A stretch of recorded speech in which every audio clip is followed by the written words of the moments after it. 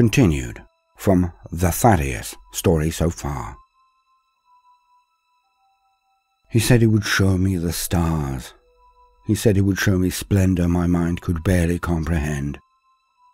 And here, in this one place alone, he has made good on all of his promises, because the last weeks have been spent in a place of wonder, a region I had oft heard of, but had never dreamed I would actually visit. Yet our months on ships, once defending ourselves from a ludicrously inept attempt on our lives, has paid off, and we finally arrived. The 500 worlds, the jewel in the Imperium's crown, the birthplace of legends, Ultima Macragge. And it has been an experience I would not have passed up for all of the credits in the galaxy. For here, I finally see my master's defences lower. His shoulders do not hold that perpetual tightness. His gait is wide, his smile's broader. He does not say it, would never admit to it, I had thought. But it was unmistakable. Thaddeus had returned home. I was shocked from the first second of our arrival, the moments after our breaching warp space into Real at the Mandeville point. A special guest of the captain, which I can only imagine was orchestrated by my master. We were on the bridge when we translated into real space. And it was only seconds later that near every screen or display on our humble passage liner was screeching the danger we were in. So many target locks on us. So many celestial bodies all circled with enormous defences, fortresses, defence flotillas, monitors, mines, and many a contraption that would make my head spin to even attempt to describe. We were the centre of attention for the merest moment. Yet it did not ruffle a single feather amongst the many crew on the bridge. This was normal. Thaddeus simply chuckled as he was watching my reaction, always watching me whenever I was distracted. Always when something unexpected or amazing was happening. I no longer paid it any mind. Of course he would watch me. In me are all of the hopes of his line contained, so he keeps telling me. No pressure. That I would be chosen to be the last in a line of 99 Inquisitors, stretching all of the way back to the first centuries of the Orders of the Inquisition. Nope. No pressure at all, then. But I digress. Access protocols were swiftly beamed across, and one by one the target locks dropped off. Well, most of them. The huge space stations retained passive locks for the full duration of our lengthy docking process. The void was filled with ships going to and from the planet's surfaces, all across the system. Huge queues of them outside of the docking areas, lines moving perpetually, despite their size. Efficient, organized, thorough. Everything done in its correct time and place, with no delays that could be managed better. But with this amount of traffic, it was impossible for anything to move swiftly. So we all reposed to our quarters and packed. After that bracing 5 minutes, as I literally have about 5 things to my name, I cooled my heels and read about the place I was about to visit. An amazing place. An ancient place. A realm that had endured even throughout old night. The landing place of the Lord Commander himself, Reboot Gilliman. The stories went on and on. I barely scratched the surface before being summoned by my master as we all processed to the disembarkation deck. And there he was, my master, chatting away with Ursula, Devrin and Barbon. Devrin and Barbon chortled at points. Ursula was coy, as ever she is when so close to Barbon. But even she was beaming, and wow! Ursula was looking fine indeed, dressed in some of the most delicate and complicated lace I had ever witnessed. She seemed like a princess from some picked cast, and of course she was gorgeous. But then, isn't the off-limits always more alluring? As Thaddeus always likes to whisper into my ear whenever he catches me casually perusing her. He seems less worried when she gives me that look, The one that says if I arrive at her apartments after dark, I would not be the same coming out in the morning. Not by a long chalk. She has clocked me, I can tell. She throws her hair across her shoulders in a graceful flick, showing me her neck. Slightly more tilt in her hips. It's instinctive, of course. As stated previously, Thaddeus has taught me all about body language. I wandered up as usual, and their demeanour shifted ever so slightly. Barbon looks at me utterly blankly, like it does to Ursula sometimes. I can never tell if he wants to end me there and then, or wants to protect me from the worst the galaxy has to throw at me. Perhaps it is both. He is Astartes. He's intelligent. He, like most humans, is a huge kaleidoscopic collection of mixed emotions, warring drivers. But he has given his oath. He says to Thaddeus. I can only hope that this remains the same for a long period yet. I do not think I have the love of Barbon. He clearly is capable of the emotion. His eyes positively scream his affection when he looks at Devlin or Thaddeus. But not me. Not yet. Hopefully, I have time to win him over. Devlin's expression shifts from convivial joviality to a sly, mischievous look. I don't need to be a psyker to tell he is at this very moment planning his next jape at my expense. But then, as he said once himself, best get his licks in before I get an upgrade. How he could make light of the death of someone he clearly worships, my master Thaddeus, is quite beyond me. But then, I have never been a guardsman. I hear that their humour is as black as it gets, and features gallows more often than not. And his licks he certainly did get in, plenty. From finding my left power-armoured boot to be his new urinal onwards, it's always the left boot. A running joke now, of course. When not a urinal, the left boot often goes missing whenever Thaddeus gives me permission to have but one night of good honest sleep and allows me to take it off. But this is rare, of course. The components of this particular suit of power armor are complex, but the basic upshot is that they protect both me and those around me. It has a psychic hood, you see. Only recently come into my powers, I am still considered somewhat of a threat. To them, and to myself. Because I have a connection to the immaterium, the warp. And thus the dark denizens that reside in that place. Devlin has also been tasked to make my existence to be rather unpredictable. My master again, of course. Devlin took to enjoying his role like a fowl to water, an eldereye to wine. I find most mornings that I am attacked, shot at, have to watch every darn thing in my apartments, and on the ways to anywhere I had been going on ship. My realization of the nature of the lessons began when I was walking past two security officers on the ship. I'd just made it round the corner from them when he struck for the first time.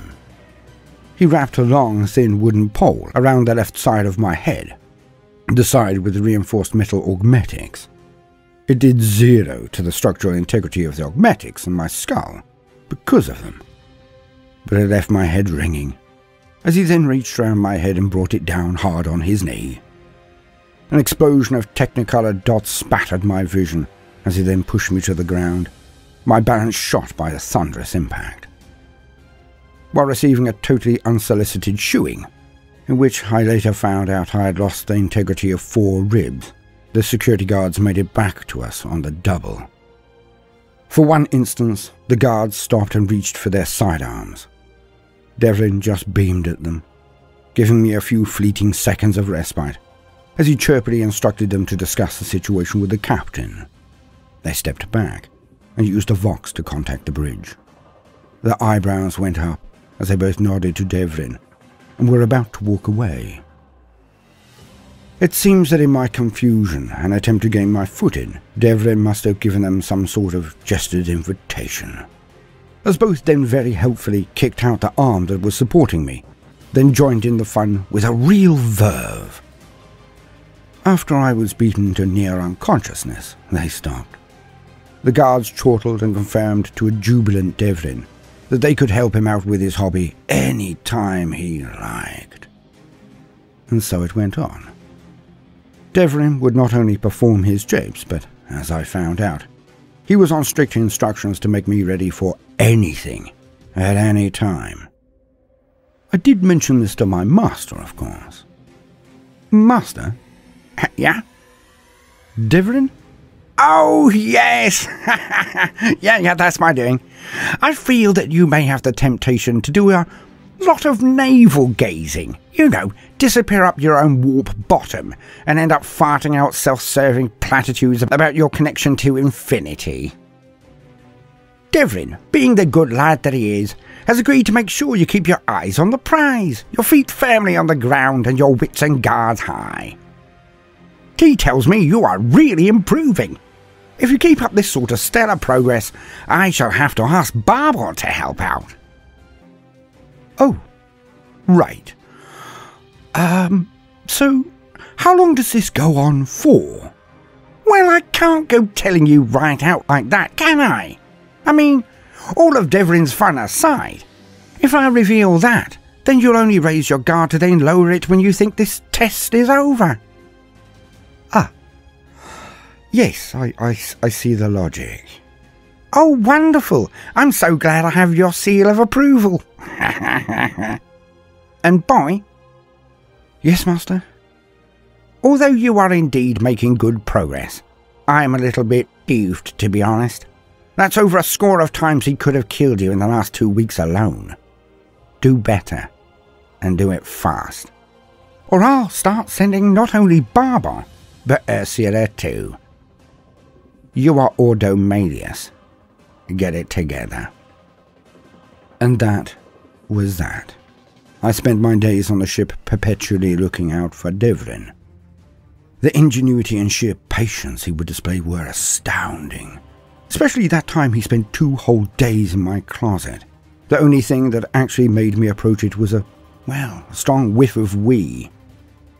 Alas, thinking it another jape, I opened the door to find out which of my few garments had been marked, only to receive another very swift thrashing. The door swung open wide, as I have to admit I was a bit knocked, and he was straight into me. A knuckle punch to the throat, and I was gasping for air and doubled over. The usual happened, and I was reacquainted with his footwear and the zeal that moved them. He tends not to like punching me in the face anymore, due to my hardened skull. So these days he is well aware that I will be using my face to block and hurt his knuckles. So, the kicking. Always the kicking.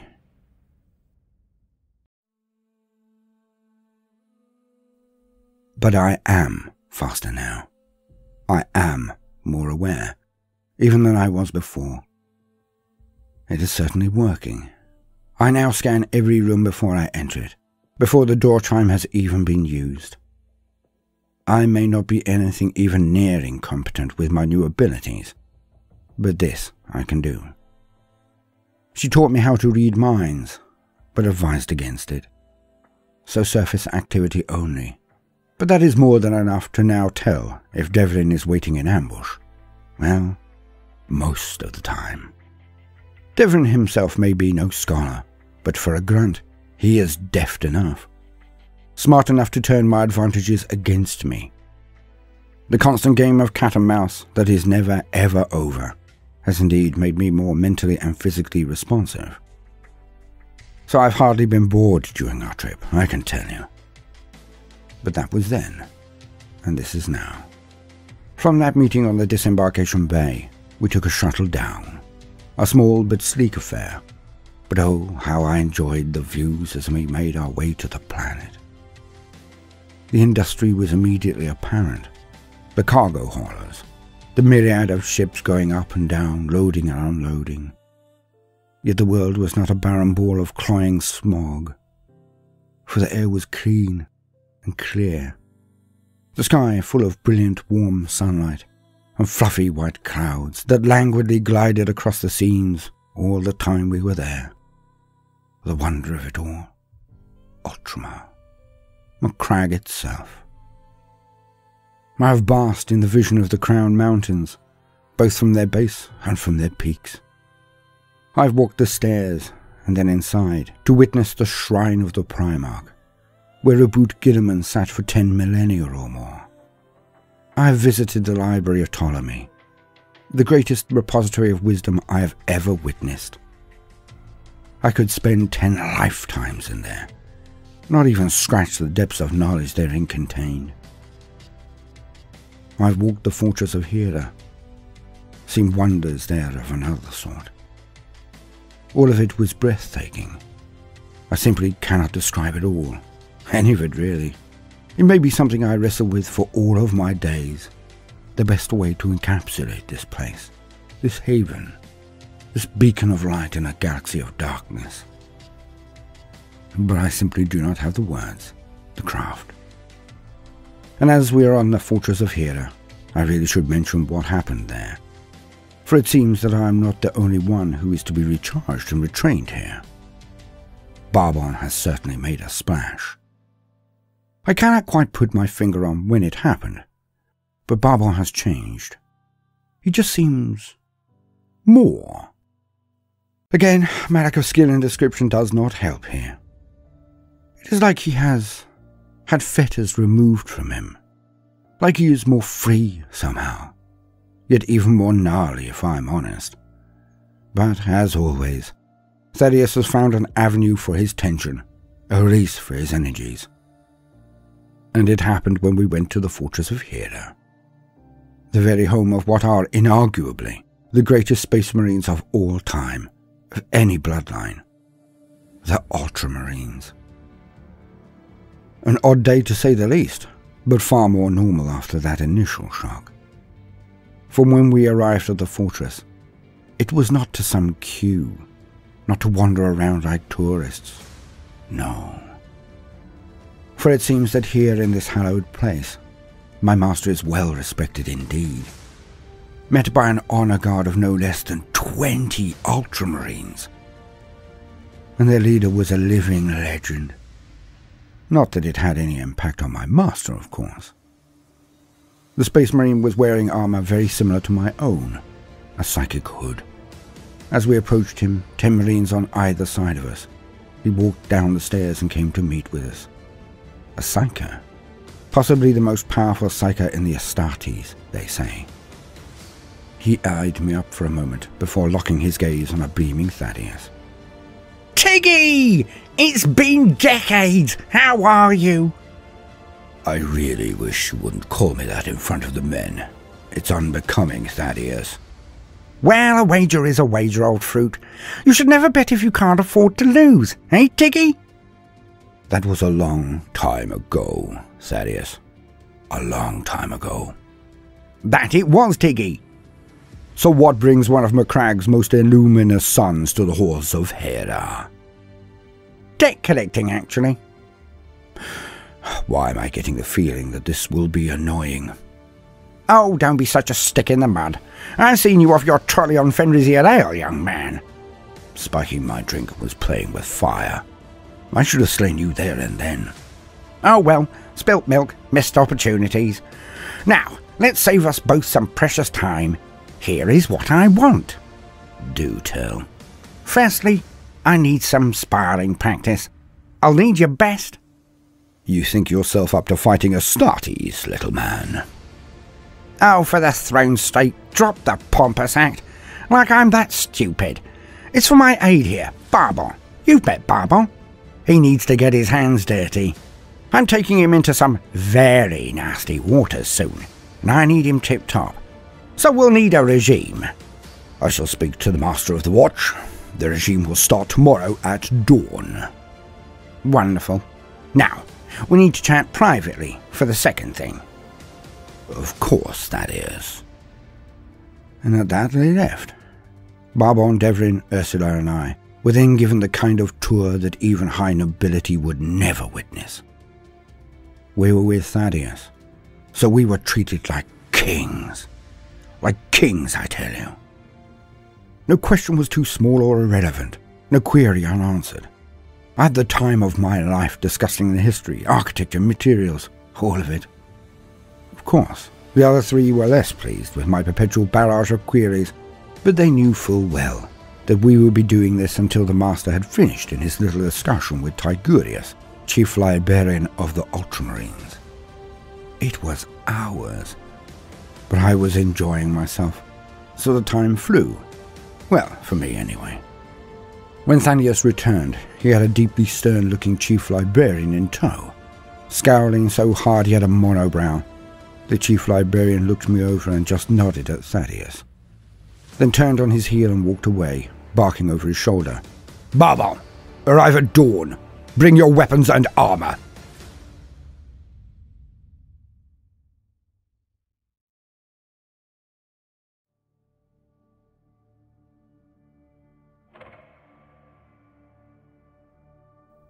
And so we left again. We hit a night attraction and joined the local populace in their revels. Loud music, sweaty bodies all crammed in, and Amasek flowing like water. Ursula was dazzling, and her stint on the dance floor gave her the choice of shore-leave partners, I can tell you. Even I was hit on more times than I could count. Then, after a much-needed visit to the restroom, I practically had to double-take when I found Thaddeus regaling a score of beautiful young things with tales of his exploits. By the throne, he could have taken someone home that night too if he had the mind for it. Barbon was not present. He was shooed to bed before we even went out.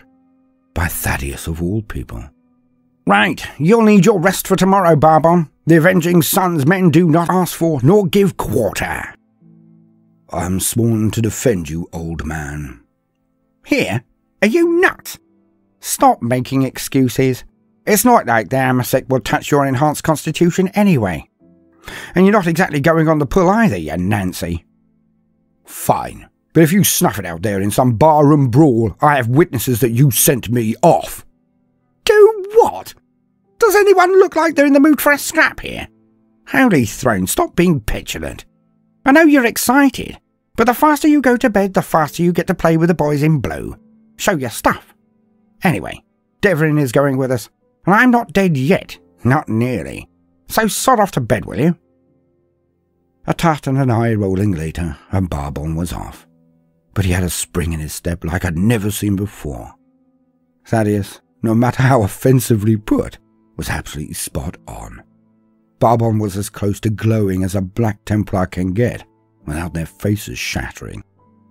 But how did I end up in a nocturnal drinking den without my armor? Without the constraint that Thaddeus stated for months was a protection from the denizens of the warp? He gave me a drink. A drink he said would negate my abilities, but in a far less dramatic or traumatizing way than the grenade. And it did. Because I had warning, because it was slow in its effect, I was not panicked or fearful when my connection to the warp was somehow shut down. Ursula did not partake of this special brew. She had control of herself, so it was just me. And for the first time in months, my mind was calm. I say my mind, as I am mostly calm, but it is not. The constant buzz of others' thoughts in the background, increasing in volume whenever I concentrate, but the background buzz is always there. But tonight, it was not. Not any longer. But I did not drink too much Amasek, nor did I do any dancing, much as I wanted to. And I knew why. Devlin. His attacks. I was aware of how vulnerable we were, even in the midst of this huge congregation of our fellow humans. We were always vulnerable. So I had a few drinks, watched Ursula, of course. I have eyes and a heartbeat. But my attention wandered endlessly. I watched Devlin, my master, the exits and entrances, the upper walkways, the doors for the drink receptacle collectors to move in and out of the club, the stewards who provided the drinks, the tall and broad security guards who would not seem out of place in Arbiter's back armor, the endless crowds, perpetually looking for anyone watching any of our troop and making a line for them. Everyone, all of them. I could not turn it off. I also did not wish to. I was aware, and I liked it. I liked it a lot more than the feeling of drunk euphoria and false courage. I did not get in any shore leave, but then I took heart from the vision of old Thaddeus with all those gawping young bodies around him, hanging on his every word. I had time for that sort of thing. I had time. And so, our days progressed ever more oddly with each one that passed. For Devrin did not ambush me for 2 whole weeks, as he was sent off on a matter of import by Thaddeus. Something about gaining more hands on deck was all I could get out of him. And Barbar was all the rage. He'd begun his training well, and now was the talk of the Marines. One after another of them had been matched against him, and each time he had come out on top. I heard tales of a true rarity, though. Not from Barbar, of course, but from my master. He bounded into our main dining area, clearly hunting for me. He was chortling so hard that he could barely breathe, water leaking from his eyes at the mirth of it. But when he showed me the pict viewer, I found nothing there to laugh at. Not one bit. For it was silent, thankfully. But the picts were vivid and very explanatory. Someone had been watching Barbar smash his latest adversary with ease, when the entire room erupted into a cacophony. Well, I would imagine. As I said, there was no sound, but the Marines all jumped up into lines and saluted, then went into a huge bout of cheering and slapping each other on the back, as the Marine unclasped his cape and let it fall as he marched in. I had no idea who it was, but they were of high rank by their markings.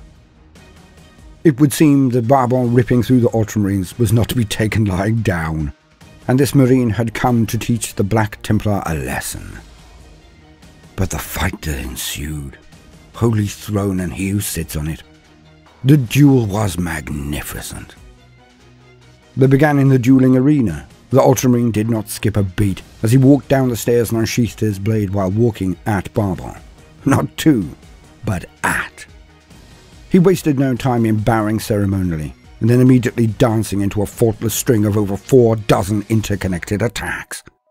His blade moved so swiftly, I could not make it out, and Thaddeus slapped my hand away from the pict viewer when I went to slow it down. You codger. An obvious cheer went up from the Ultramarines as Barbar was forced back. But when the Ultramarine finished his attacks and locked blades with Barbar, ground hard, and then took 1 step back, we knew that he had perhaps met his match. Perhaps. Barbar stood his ground and did not advance into the obvious lure. And then silence reigned, and the watching Marines were utterly motionless as they looked on. Barbar and this Ultramarine hero were now circling each other and looking for advantage. Instead of slowing matters down, my master moved them forward so that an hour had passed. Still, the two were at it, but close and clashing.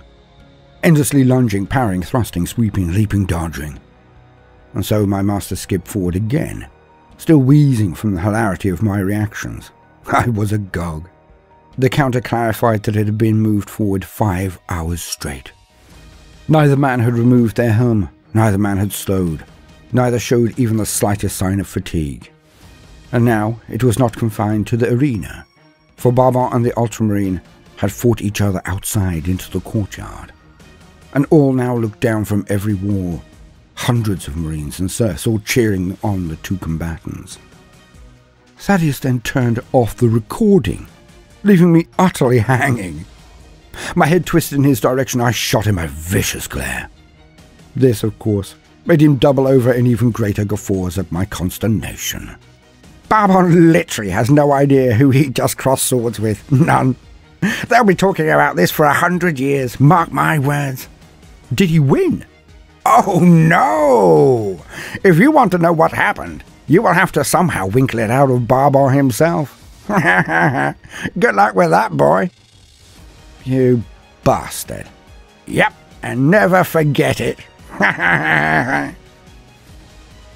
So Devrin was busy. Barbar was busy. But what of Ursula? Well, she went in to see her kind. Our kind, I should say, really. We dropped her off one morning outside a sumptuous building of imposing imperial construction. Beautiful but functional, as with all things on Ultramar, but certainly imposing. Thaddeus informed me she would be there for a while. He sidelong muttered about a test of her frame of mind and purity, but would not be drawn on the matter. And so, the two of us were finally alone again. It had been some time now. Of course, there was always the training, the sessions of question and answer, tests of memory, perception, but these were work. It had been a long time since we had spent any time together without the structure. And it was silence. But the strangest of silences. Before, it might have been pregnant with anticipation, me waiting permission to grill him about the last activities, the events of the day and his choices. But this was different. As we moved through the air in our conveyance, we both idly looked out. I was wide-eyed still at the splendor of it all, when I caught a reflection of Thaddeus. He was almost misty-eyed. He held a content, quiet look on his face, but he looked every second of his 300+ years there, beneath the light from the star of his birth. It unveiled him a bit more, but despite the lines, there were clear evidence of the deeds that haunted him. He did not look frail, not to me. He looked worn, but not worn out.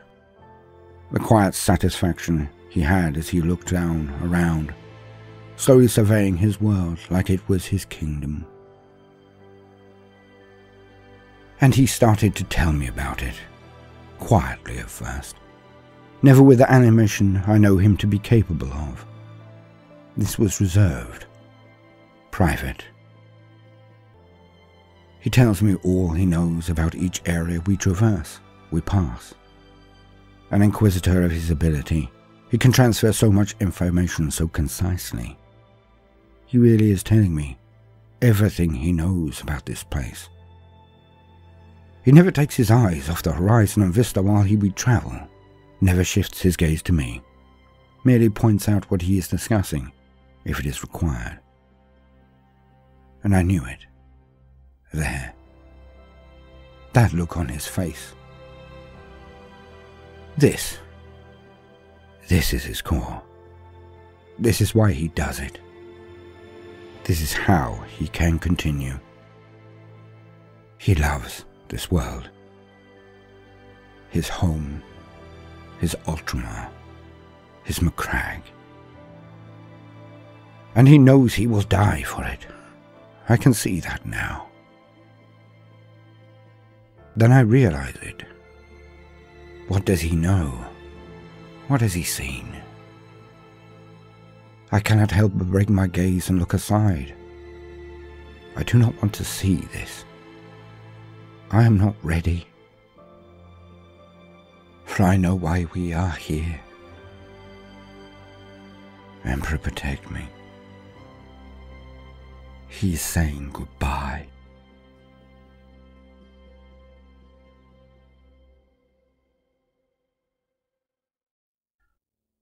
The conveyance goes into land slowly and surely, and we are in the middle of what looks like nowhere. A small patch of clearance in a forest, but not an old one anymore, he explains. It was mostly destroyed by the vile ones. The trees are not old, but they are verdant and lush and wide. Perhaps it is for the better, for young leaves allow more of the light to filter down in darts of yellow, like spotlights on the forest floor. We get out and the vessel takes off again.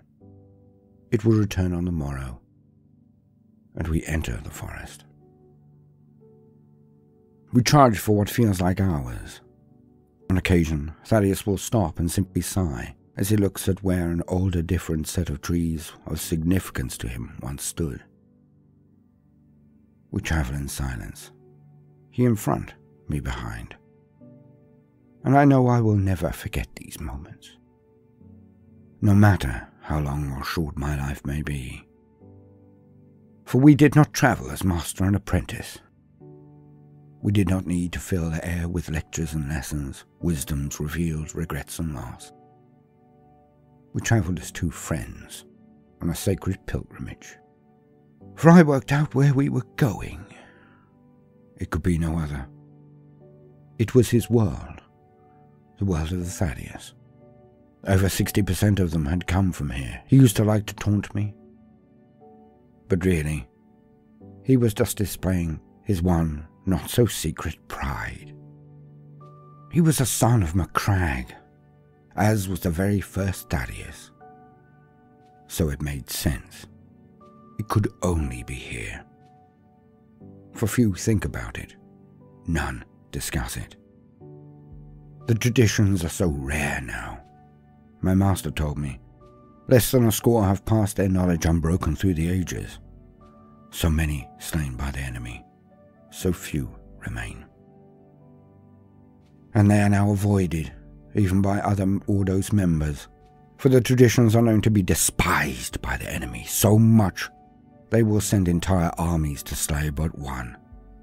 And if they catch us, if they can predict where we will be, if they can bring us into traps, betrayals, as they have done so many times before.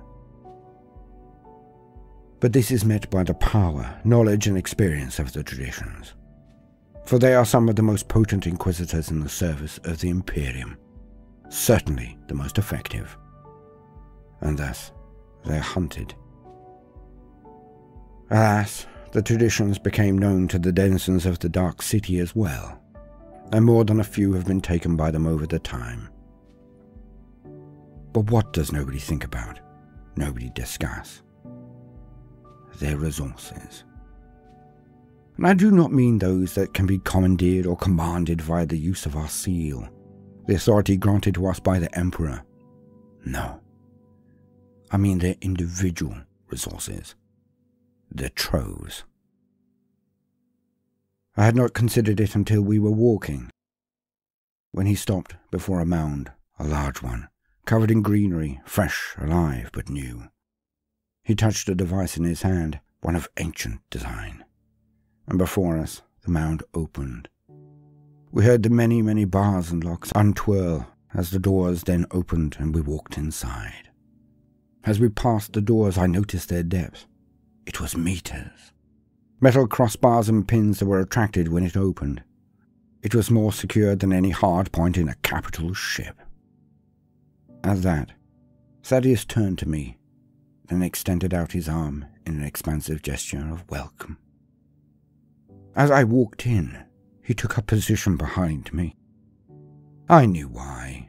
He wanted to see my reaction naturally, my first sight of it all. And he was right to.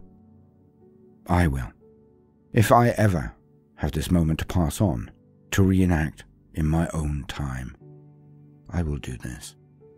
For he must have seen my feet slow, my pace shorten, watched me take it all in, as I looked on at the marvel he had saved for me. They had all saved for me. All of them. All 99 of them. And it felt it was just for me. Inside was marble, beautiful and well lit. Images and shadows played off every surface, reflecting off columns. It was dazzling. I walked through the open door so slowly. I stopped after only 3 more paces. The area was expansive but filled. As stated, columns of white marble held up a ceiling that was like a morning fresco, the white clouds of MacCragg floating on its surface. But what was so amazing? The plinths, everything. On 99 plinths were 99 figures, each a different Thaddeus, each from a different era, but all wore the same armor. The armor Thaddeus wore now, I was certain of it. They were made of light, holograms of utter beauty, twisting slowly like vines in the breeze. All around them were smaller displays that had light sculptures of such delicate, almost sublime perfection. And that was just the main hall. It was like the images of the Emperor waiting his flock. It was heaven made real. I was staggered, dumbstruck, slack-jawed at the impossibility of the immensity and intensity of what this all was, what it meant to me. and Thaddeus slowly walked up until he was next to me and just beamed across. Nice, isn't it? Yes. Does it make more sense now? And I looked at each of my forebears, the beings they were, not the shining lights of myth, not the dusty shams many think of us all, we Inquisitors.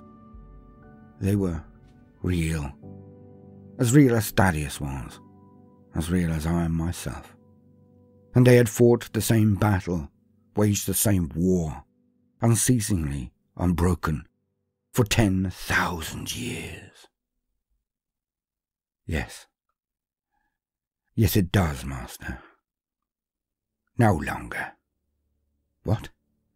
You cannot call me that now. This marks the end. I spun on him, shocked. But you said I was the one. You said I would be the Thaddeus. You said I could do it. I had to do it. You've not failed, Tarquinus. Today is the day you no longer call me Master. Today is the day you become my ally, my friend, my successor. You are not the Thaddeus. Not yet. But after today, you will be an Inquisitor, and you will be my named successor. So it's time we discuss this place. What we really are. The traditions, all of it. What we've done, what we plan, what we are attempting to achieve, how we are to do it, and who will try to stop us. And then you will be nearly ready. Nearly. A few more years working together at least, eh? But you have worked. You have shown your mettle. You have fought. You have shown your skill. You have endured. You have shown your faith. Now all you need to do is learn one last thing. But the hardest thing of all. What? How to be wise. I only pray we have enough time. I'll do my best. You always do, Tarquinus. It's why this day has come at all. Because you try your best. You taught me well. I didn't teach you that, boy. Bravery. You had that before ever we met. So, Tigurius, you had him scam me, didn't you? Well, of course I did. I'm not an idiot. And Ursula is no telepath. So I passed the test? You're here, aren't you? I smile and nod. He again opens his hands expansively, and I take the invite and wonder. We have all night.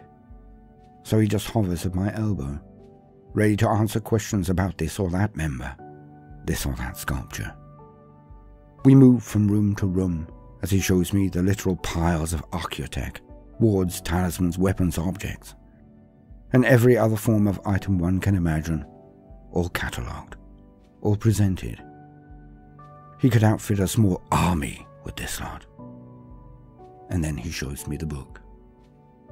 His life's work. And when I say he, I mean the Thaddeus. All of them. It is then that we are interrupted by the resident Thaddeus never chose to mention until he leapt onto the scene. And as soon as I saw him, I realized that things are going to get very interesting indeed.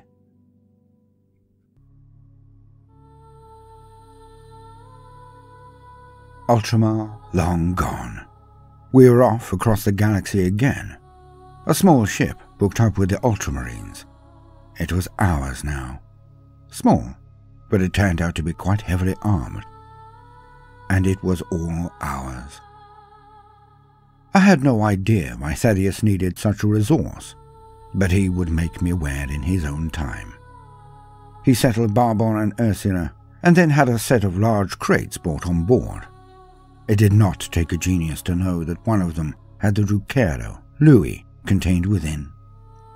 I had no understanding of the cloak and dagger in getting him on board, but assumed it was for the best. Thaddeus always knew what he was up to.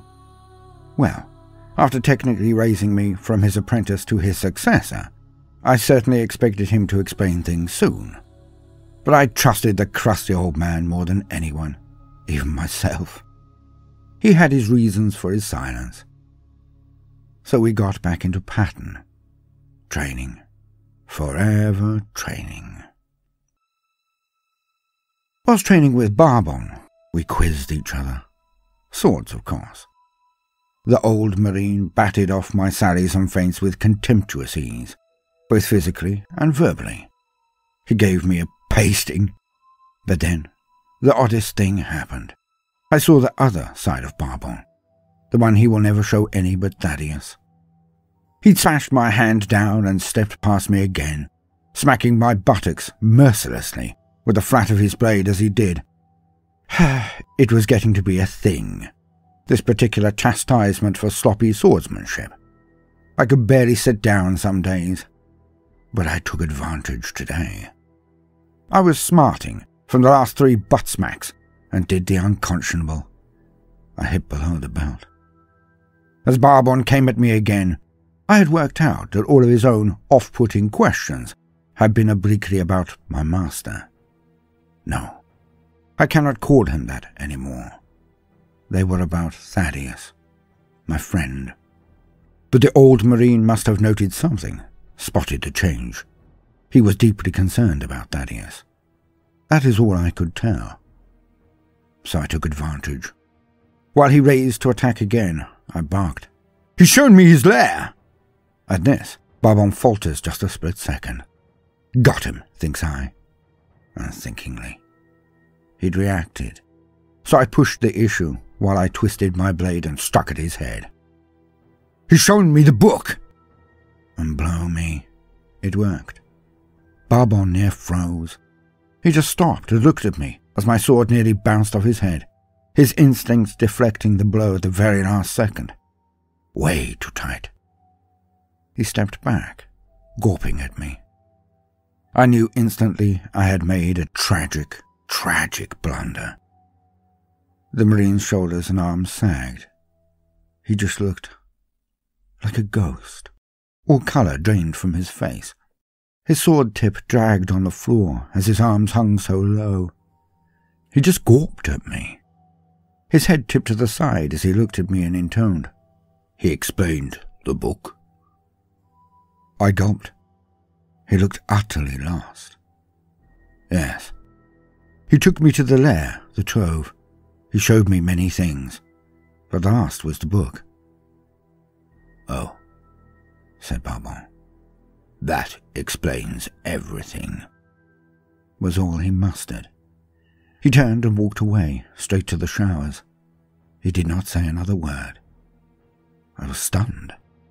I left it a while, then followed him. And there he was, standing under the shower, a luxury beyond belief. But this was our ship, and it was from Ultramar. His shoulders taut, his arms resting against the wall above his head, which hung low, looking at the ground. Water poured over him, his face. His fists clenched and unclenched above his head. He looked so desolate. It is the only word I can think of to describe it. I left him to his quiet moment. I felt I was intruding on something deeply personal. Later that day, I witnessed a second event I never thought to see. I was going about my business, about to prepare a light snack, when I heard voices from a room. I knew them both. I stalked up, thinking Devlin might not be as distant as I believed, or was now on guard. And it happened. Another first. For I saw Barbon and Ursula alone, and that never, ever happened. "Look again. You might have been wrong. Look again," whispered Barbon, in a tone I had never heard from him, let alone addressing Ursula. "I cannot, Barbon. You know this." "Perhaps the boy has changed matters." That a Templar would ask this of me is beyond belief. A Templar I am but he is my friend. Do you hear me? Do you think I don't want things to be different? Don't you? Throne, Barbon. What do you take me for? No, don't answer that. He clenched his fists, restraining himself in every way possible. But Ursula did not step back. Her voice then broke. There is no point, Barbon. I did it when we first met, Tarquinus. I looked. It changes nothing. Barbon's fist unclenched again. I saw him sag. I could not help myself. I was young. I was foolish. I had barely begun to understand my powers, and my soul reached out of its own accord. And I see it. I feel it. My back stings and I feel blood rivulets spatter my skin. The lash. It strikes me again and again as I trudge. My back in tatters. I lose my footing and stumble to the side. The baying crowds there push me backwards and I fall to my knees. It hurts. Pelted with swill that runs into my ribboned back. It stings like boiling water being poured into bare flesh. I wince, but I stand. I push myself up. I hold my head high from here on in. The lash strikes again, but I do not falter. I take the hit and walk towards a huge pyre wood stacked around the central pole. My hands bound, they swing in front of me. I do not even try to stop that which is being hurled at me. Rotten vegetables and spittle run down my face, but I walk with head held high. Towards the pyre. My pyre. I can see them standing around its edges. They all wear their formal robes. They all hold burning brands, ready for the main event. They've wanted this for so long. It seems a pity, but my job is done. I can reach peace now. My lord knows what I have done and not done. He knows the difference between that and the accusations others have made that have led me to this point. But he also knows the darkness I have done, the things I can never forgive myself for, never atone. And for a second I stop. I do not fear the flames. I do not fear the men with sharpened teeth or leering at me with their brands. I fear not that. But by the throne, I fear the judgment of he who sits on it. I did it all in his name, all of it. But now I wonder, did I do what he intended? Soon enough, I will find out.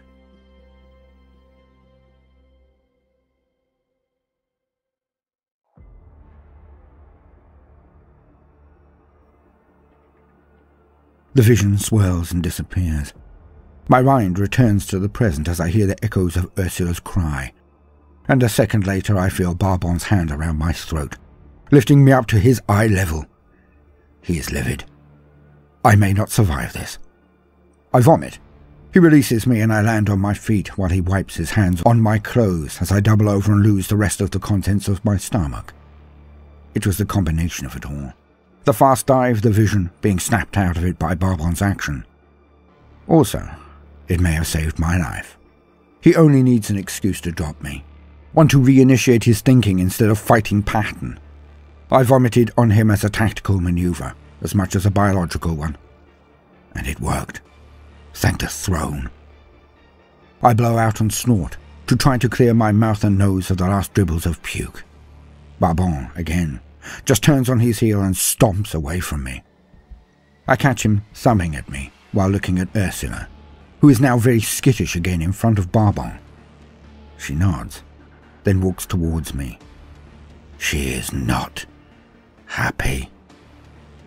Boy, if you ever desecrate my privacy again, I shall use my telekinesis to rip off your 21st digit and shove it down your throat, so there'll be no more shore leave for you ever again. Do I make myself clear. I agree, of course. She does not stay to hear my apology. I am then left with a puddle of vomit to clean up and a head full of fury. For if this is true, if this is how my master, the Thaddeus, ends, then there is no justice in the universe. None. The day gets worse, of course, as they have a tendency to do. Well, worse, a strong word.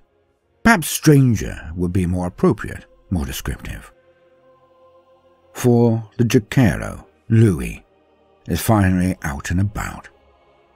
Now, to say that this is strange is an understatement, for I witnessed the awareness of Barbon to our new guest. Around the corner came the huge Astartes moving with calm purpose, an intersection of two tunnels. The two of them met as I walked towards them.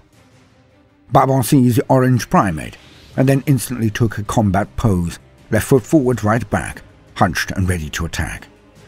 And to my astonishment, the Xenos mop of orange fur mimicked his stance perfectly. "Xenos!" growled Barbon, but not as a statement of species, but of recognition. The Jacaro just copies him in some mad pantomime. Ooh, ooh, ooh, ooh. Both then take one step closer and begin to growl at each other. The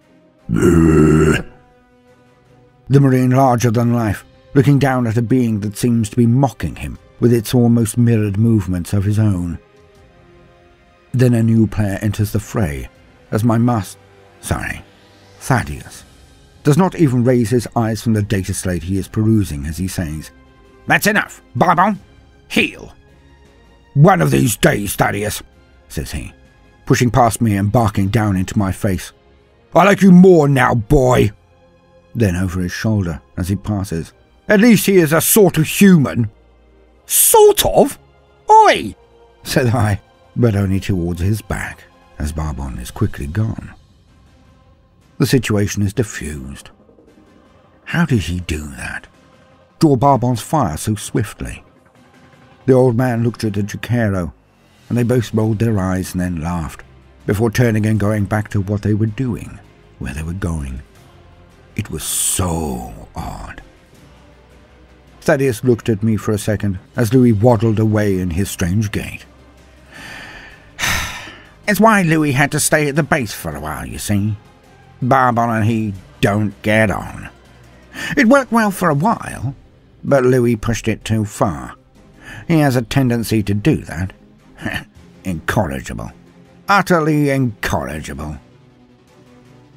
Of this I am soon very certain myself, for I am the victim of one of Louis's japes.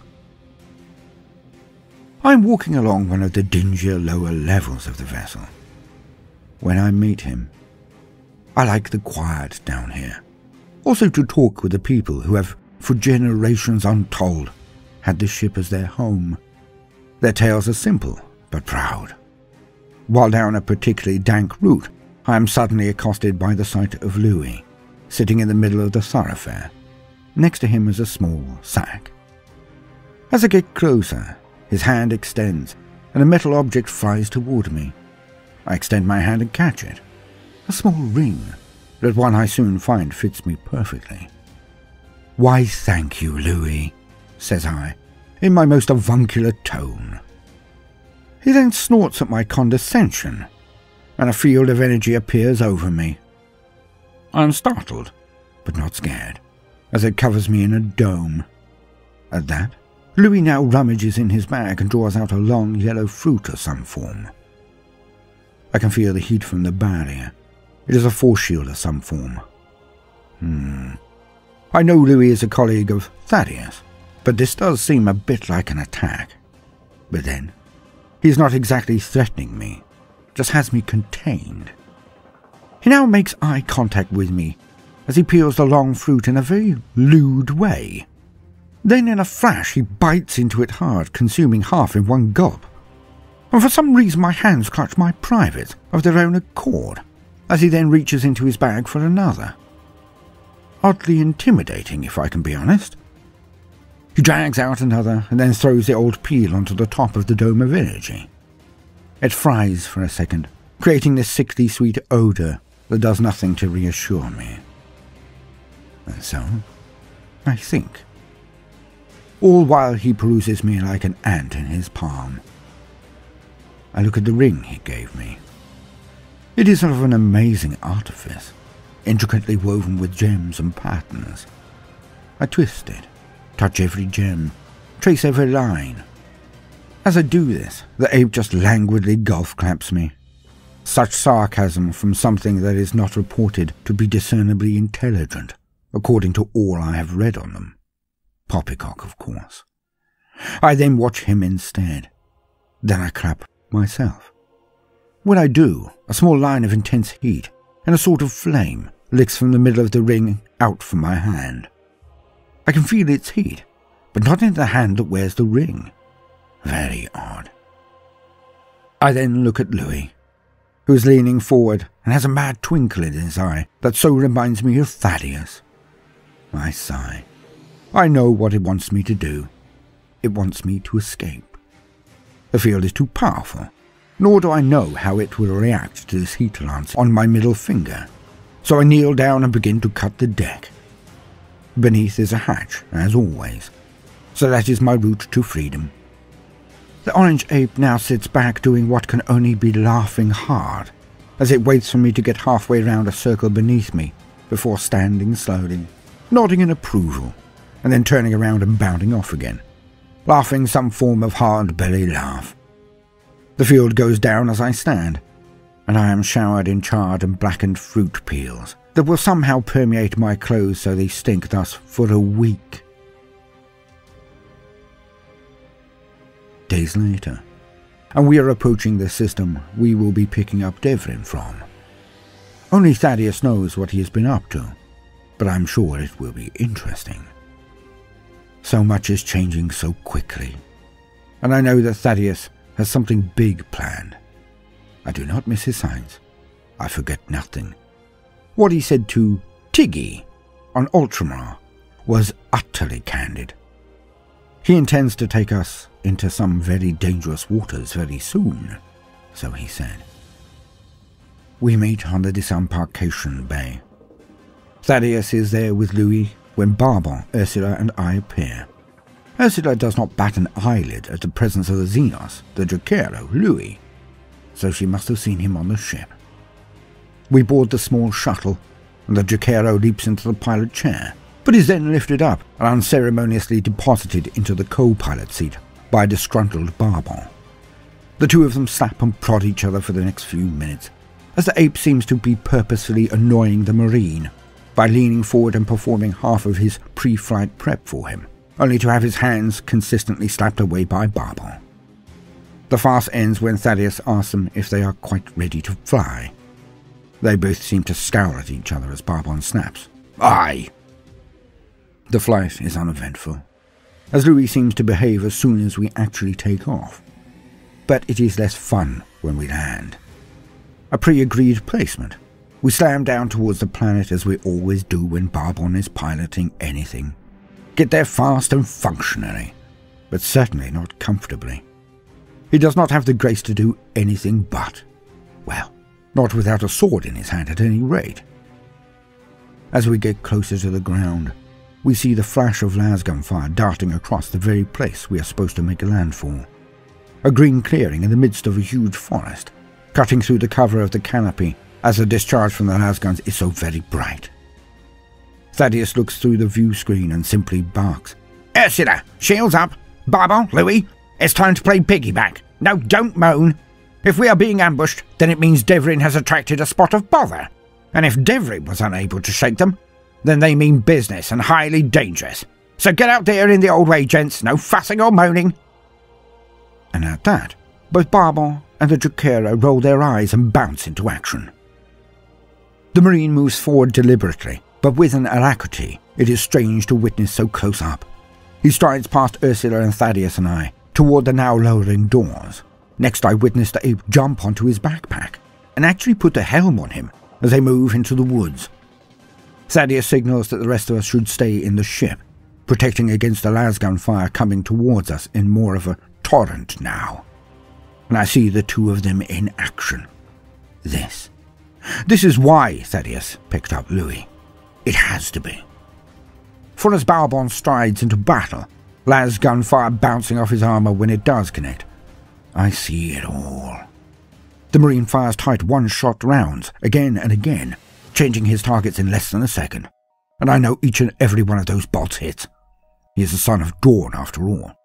But when he finishes his clip, he hands his gun backwards to the Jukero and takes out his bolt pistol and continues firing.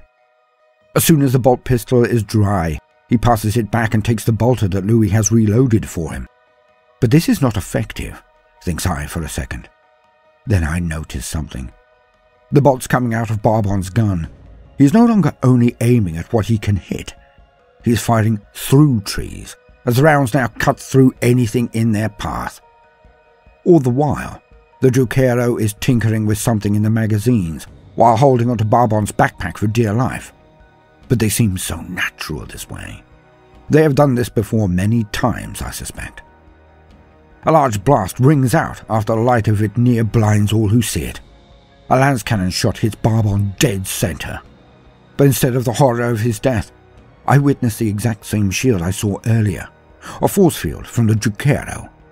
Baldermort takes no risks, and snaps a full 4 shots into the forest from whence it came, and there is an explosion.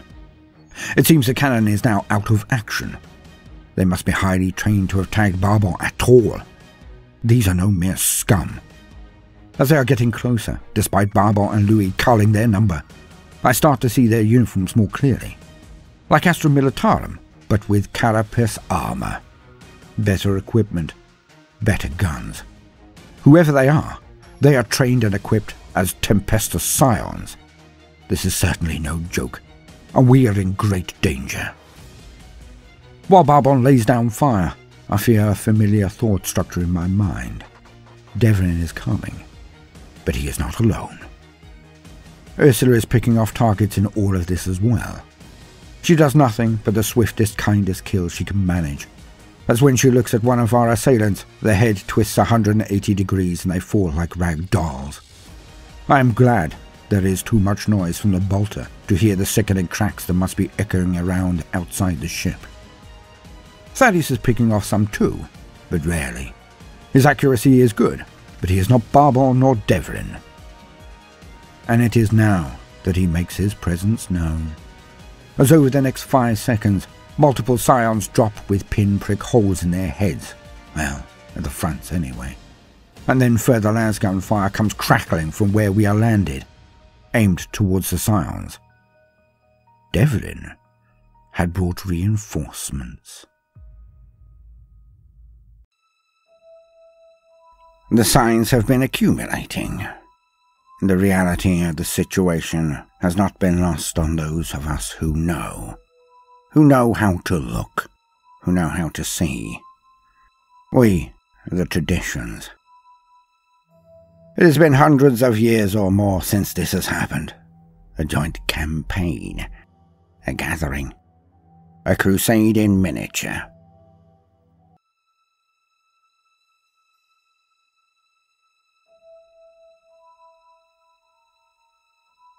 We, the Inquisitors of the traditions, the names. We try not to gather more than a pair of us at any time. We can never be sure the other has not been corrupted, has not been turned. But this is different. I didn't call this one, but I could not miss it. The author of the summons is beyond reproach. I've seen him recently. And I know him well. We all do. He's even more popular than we are. Saulot. And we all know why he has called us. The only reason that he would do so. He has found him. Long have we hunted, but none more ferociously or as diligently as Saulot.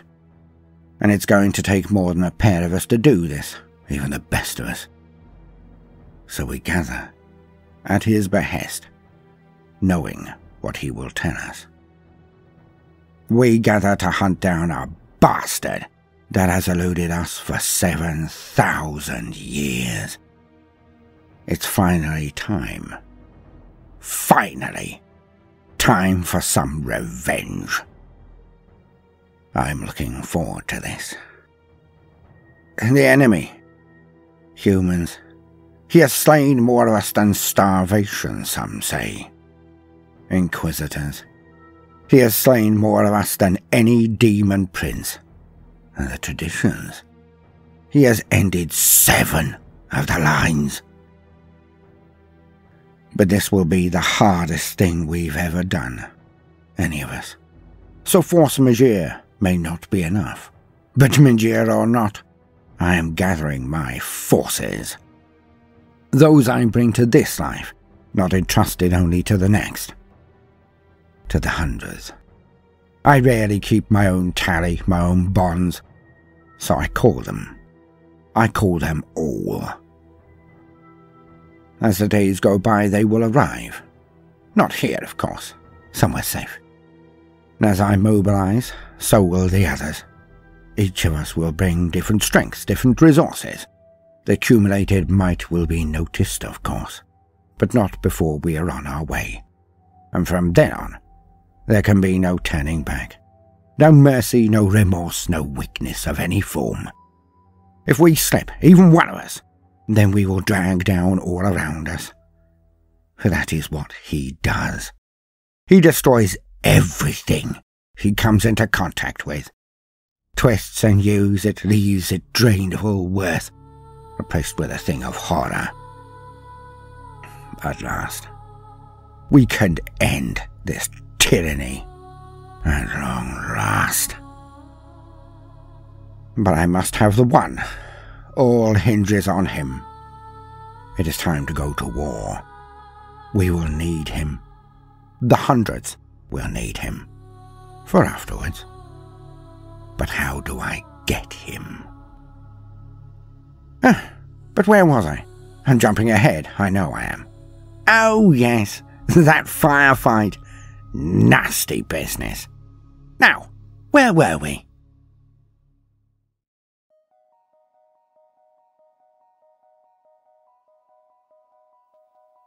The situation is getting a bit dire, if I'm honest. Not my ideal outcome. Barbon, my most trusted aide, a space marine, and not just any space marine, is smashing as many of them as possible, which is quite a few, I can tell you. As expected, he is a son of Rogel Dawn, after all. But there are many. The large Jaquero on his back is making the situation a little easier, but it's obvious to me that I should have picked up Louis earlier.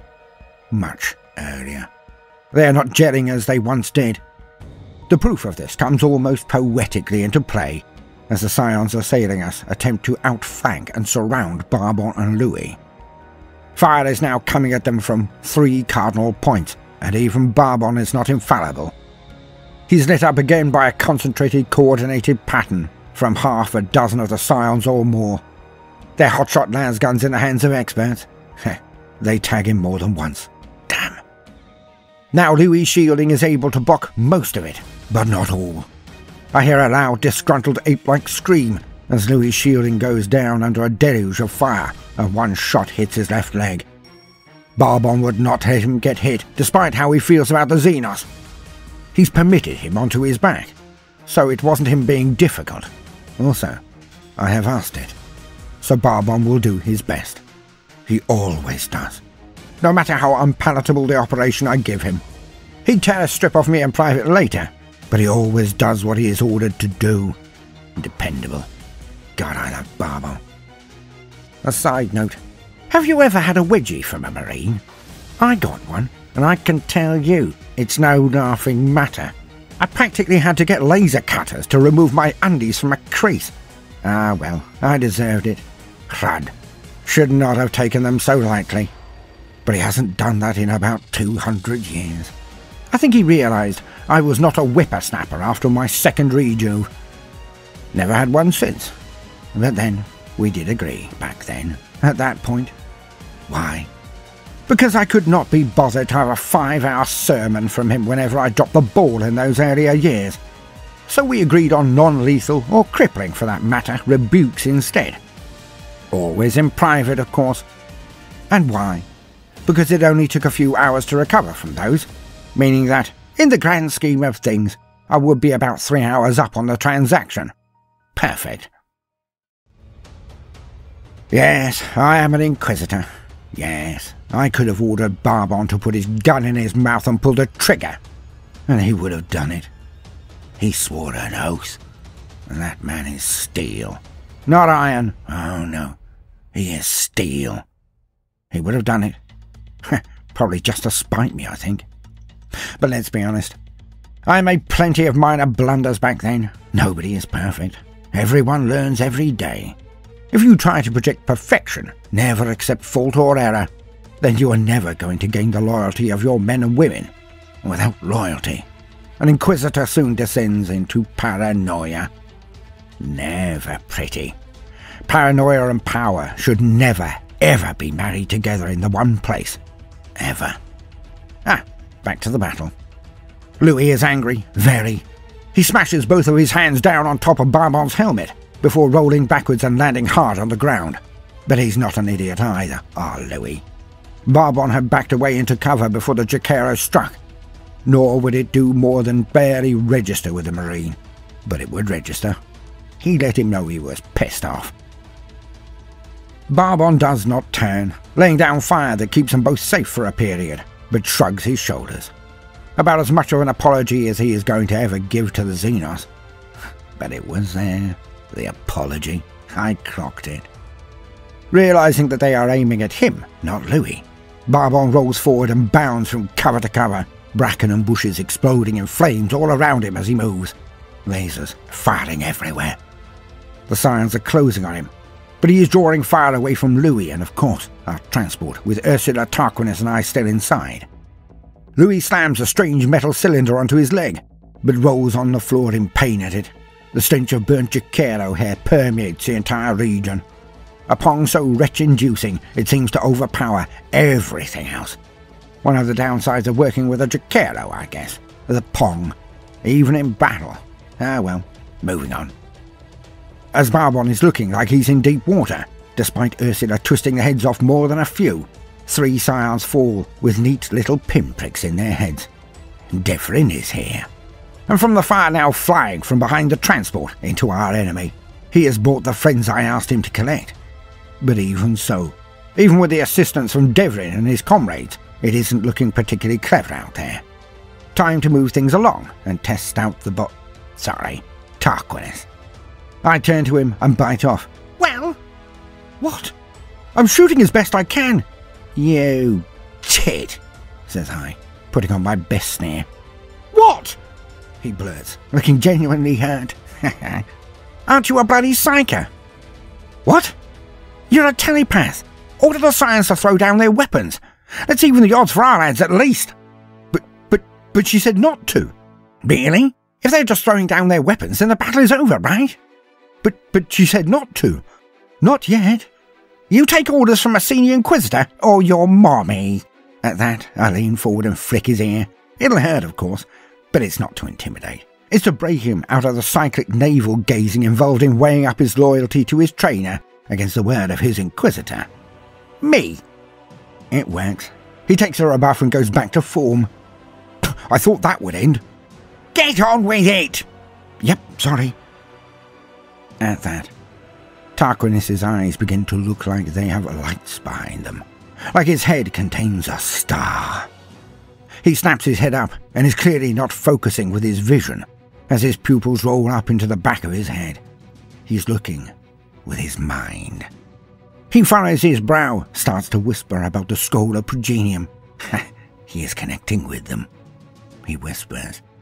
Who do they trust most? Then with a nod of his head, he has found it. His eyes burst with even more intensity. It is at this point that the Scions as one all seem to slow down, and then, like zombies, they drop their hotshot lasguns onto the forest floor. At this, I stand and bellow, "At them! Now! Charge!" And I pat Tarquinus on the back and gain his attention as his eyes lose their luminosity. Well done, Tarquinus. Well done! I whip my head around to see what is happening. Ha! Me between he and them. Tarquinus. I don't want him to see. Yep, as predicted, it's revenge time. Barbon loses not a second as he drops his bolter and draws out his power sword, and is on them in a flash. The distance between them eaten with only 3 of his huge loping jumps. The forest bursts into life around him as a half-dozen or more catachans roar as they charge in, long eyes out, and a look of pure hatred on their faces. As they pass the transport, they are being led by Devrin. Hello, lad. The Scions are men of valour, some of the best shock troops humanity has to offer, but when they are caught in close by the catachans, they are soon ripped apart, let alone what Barbon is doing to their central column. A loud growling, then a shout of anger comes from a bush, and out springs Louis on them. He takes 2 of the Scions that were furthest away, and his huge strength comes into play. You see, so many people look at the technical marvels that he or any of his kind create, and somehow commute the anti-intellectualism so rife in humanity, and think that he is bookish, hence weak. Louis grabs one of them and hurls them at a tree. The tree fares better than the back of the Scion from the crack that resounds around the clearing. He then bounds onto the next one, knocking him down, and then stands above him and pummeling down with his huge fists. Blood fountaining up from his bare knuckles as he hits again and again. He keeps going until there is nothing left of the Scion but a smear. Barbon has decapitated a score of them if one, when the last turn tail and run, but they are hunted down by the catachans like they were orcs. Poor sods. But there again, they started it. Tarquinus knows what has happened from his intervention. I hear him mutter a bit about it, but he does not confront me. Good. I'm in no mood to put up with his naivety at present. So I grab him and we walk to the clearing. Barbon has, as always, identified who the Scions are. I watch him roll one over and check their tags, their iconography. He checks a few more before walking over to me to report. "Okay, so who sent them?" says I. "Local Scions, a local enemy," says Barbon. "Gotcha. Thought he'd stay out of this. Ah, well. Let's watch ourselves. This was just a calling card." "A calling card?" says Tarquinus. "Yep, a message. The game is afoot." "Should we be worried?" "Oh, yes! But not for long. We'll soon be at the rendezvous point. Hopefully we'll get there." And so we end the day back on the transport. But this time, it is filled to the rafters. But then, this many catachans in a confined setting is always going to be olfactorily challenging. But Devrin has succeeded. He has what is left of his old regiment with him. Okay, that's less than a score of them now, but each and every one of them is a veteran. Each and every one of them has worked with us before. They know what to do. They know who we are going to try to take down. They witnessed his butchery. It was how I first met Devrin. And they are ready to help me hunt this bastard down. Oh, yes they are. Good.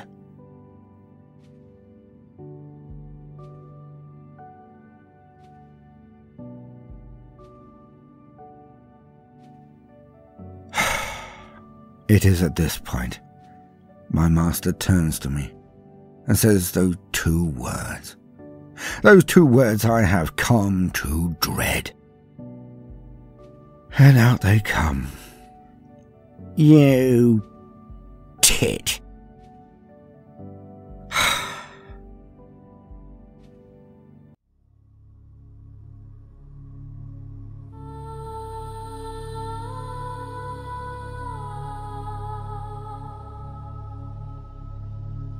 Story continued from Thaddeus and Tarquinus playlist. We sit under a darkening sun, its primal energies now mere embers. Now it is weak, its light is dim, its fires all but spent. I meditate in the observation hall, I am bathed in its dimming light. It is dying, preparing to transform, to take on the next part of its journey. I know how it feels. Though I am at the exact opposite point, for my fire burns at near its peak. In short years, I shall reach my zenith. Then, like the sun in miniature, in both size, power, and longevity, I shall wane. I shall burn less brightly. I shall prepare to transform. Strange I use that word when I consider my mortality. I, like all mortals, will cease to be. Avoidance again. How odd. I am not usually so oblique, so cowardly. I will die. There. I have thought it. Now one might previously have considered this to be the end. For most it is. For the vast majority of sentient beings in the galaxy, it is final. Yet there is one more element. What happens afterwards? For the greenskin, there is no need for concern, for they are either nothing, or they are returned to the gestalt beings we designate their entities, their deities. Collections of their raw power, their subconscious will. They call them Gork and Mork. For the Tau, perhaps there is nothing. That has yet to be seen at the very least. For the majority of humanity, we are told that when we expire, our bodies finally or violently ending, then we are taken into the loving embrace of the Emperor, to sit at his feet, to witness his splendor. Yet is that true? Or do we simply fall apart? Our soul energies in the warp simply drifting away from one another as we die? Our souls unravel to be simply absorbed into the hellscape that is the warp? Perhaps. It could be worse, of course. It could be much, much worse. For what start as blessings can sometimes become curses. Thus it is with the Elder, I am told. For they once reincarnated, their souls moving from one life into the next. When their bodies died, they simply retained their senses, drifting in the immaterium until a new Elder host body was birthed. A sublime existence without end, without fetter. Yet, this has become their curse. For when they die, they do not simply unravel as we. They retain their sentience and whole as they once did. Yet this is when they are found by the one they call She Who Thirsts. Slanesh, the Prince of Pleasure, is what we call him. It was formed by them, the Eldar. They made a being that would call itself a god, a dark one at that. What they must have experienced, the things they must have done to have midwifed such a horror. It does not bear deep contemplation. Yet, when they die, they are now consumed by it. The parent consumed by their child. It is said to be deeply unpleasant. I can only imagine. So few humans know of any of this, of course. Why would they? Most are not permitted to know even the basics of the reality of the galaxy. About how many and how dangerous are the threats to humanity, our Imperium. Perpetually hanging on the knife's edge. Oh, we are all perpetually told of the enemy that ravens at our door. All across the galaxy, humanity endures. We do not thrive or move forward. We simply endure. We have the Emperor. Well, I shall think on that more another time. It is not for today. But most do not really, truly understand the plight we are all in, constantly. And even those who do know about the threat of the alien, the Xenos, They do not know what I know. About the beings that stalk the night. The ones that hide behind the veil, ever testing us, ever trying to push through, ever trying to enter real space. There are few ways that they can gain true corporeal existence in our realm, nor are they long here most often. But there are always degrees of influence, and all it takes is one bad day, one bad decision, one whispered plea, and they gain a foothold. First in the soul, then it grows. If fed, it can then slowly begin to affect the mind. Then finally, when it gains utter dominance of the heart, head and soul, then it can possess. It will have a physical method of enacting its heinous schemes, all bent to more of its kind appearing, or to its individual power. But when this power grows enough, invariably and inevitably, they always summon hordes of their kind through. Demons. It is what we call them, or in this case, the dark gods of chaos. There are a myriad of names that they have used across 100 centuries, across 1,000,000 worlds, more. They have hunted and corrupted races before us, have surged and slaughtered entire civilizations. Yet, my instructor says that most agree it is humanity who have birthed 3 of them, out of 4 alone. But when they formed, they had the ability to split elements of themselves off, to create minor copies of their degenerate form and function, the demons that we face. There are a myriad of lesser deities and beings, intelligent and malevolent things in the warp, yet each comes back to its core. They are warp beings. They are not like us, and they are to be destroyed. For if the decision is left to them, they would control us all, humanity in its total, and they would make our universe into a copy of theirs. They would turn it into hell. I think on all of this today, as I have for the last few days, the days we sit under this dying sun. We are waiting for someone. Thaddeus told us all that he has spread his net wide, and here is where we expect to pick up another ally. We are hidden as best we can, due to the local issue that Thaddeus mentioned, yet is still unwilling to explain to me. Odd. But then, it's an odd time.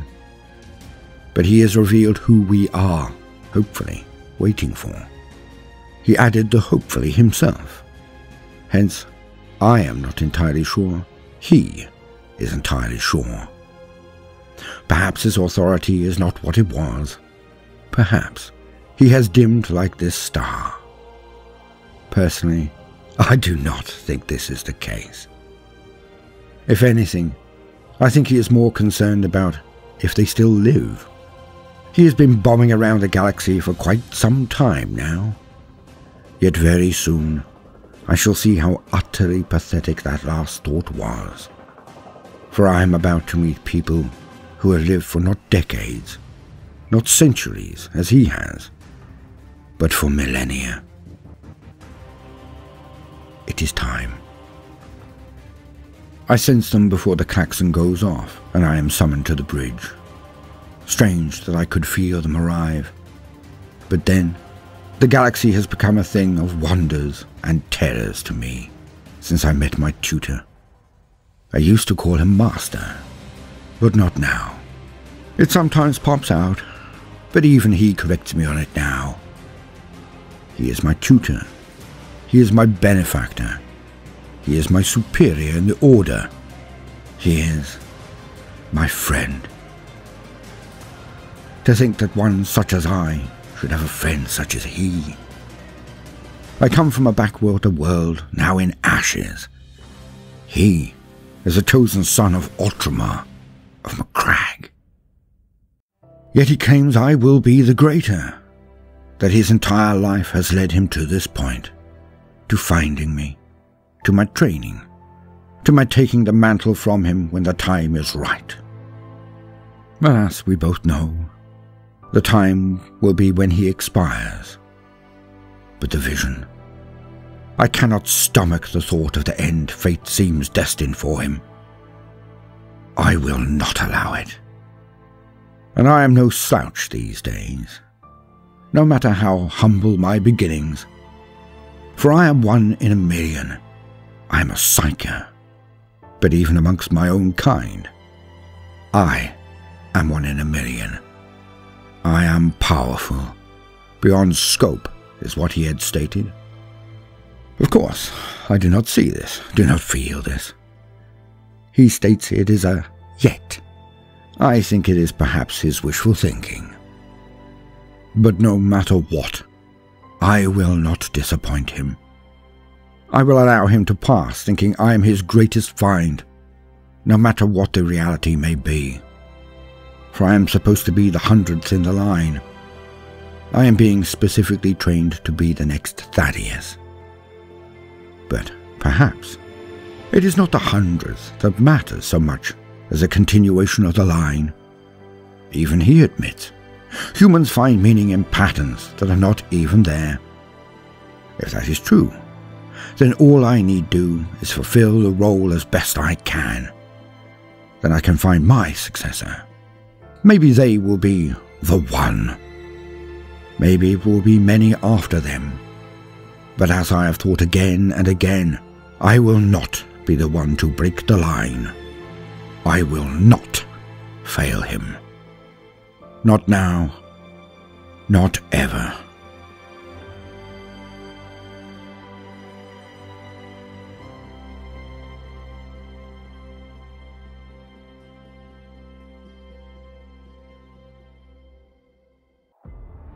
The call goes out. I rise from the lotus position and feel the blood returning to most of my extremities. More blood, I should say. As taught, I have always had control. I have kept the required amounts of sustenance flowing to the areas that need it. Yet, now, I feel light. As I stride, each boot connection with the metallic floor resounds, like a chime of its own, a meditation bell. It brings me out of myself and back to reality. And with each step, I feel the mildest of flutters in my stomach again. Nerves. I am indeed nervous. Despite my moments of calm, I know why one of them is coming. At least one of them. For I have not yet had my training. He swore I would be honed, like a lump of ore into a steel blade. He swore I would be trained by the very best. Of course, he could have been referring to my first tutor in these arts. If I am rare, then she is unique. Of a bloodline that is sacred, she helped me through those first days and weeks, showed me things I will never forget, revealed things I would wish to. Yet she also helped me to become centered, to be able to protect myself and those around me. Not in the ways that Thaddeus wants, of course, but in the ways that were most important at the time. She showed me how to veil my presence in the warp, how to mask my thoughts, how to not invade the thoughts of others, generally. The 3 keys, she called them, the 3 keys to silence. And I cannot imagine surviving even these past few months without them. I pass the threshold of the deck and take one last look back. I should not be able to see them, out there so distant in the darkness of the void. I should not be able to even sense anything outside of my immediate range of vision. Yet, there are many things that go with my ability. Many. Those who do not know have never tasted it, never lived it. They like to catalogue and name us, subdivide and explain us. They attempt to make sense of something senseless, something mystical, something ephemeral. So I am dubbed a telepath, just as Ursula is classified as a telekinetic. Yet we are so much more. And I can see their shuttle move through space like a fish through water. No bursts of power from its rear. This small cutter moves with the solar winds. I can see the light bouncing off its sails as it moves towards us. I will keep this for myself. Not a secret, per se, but something personal. For now I am an Inquisitor.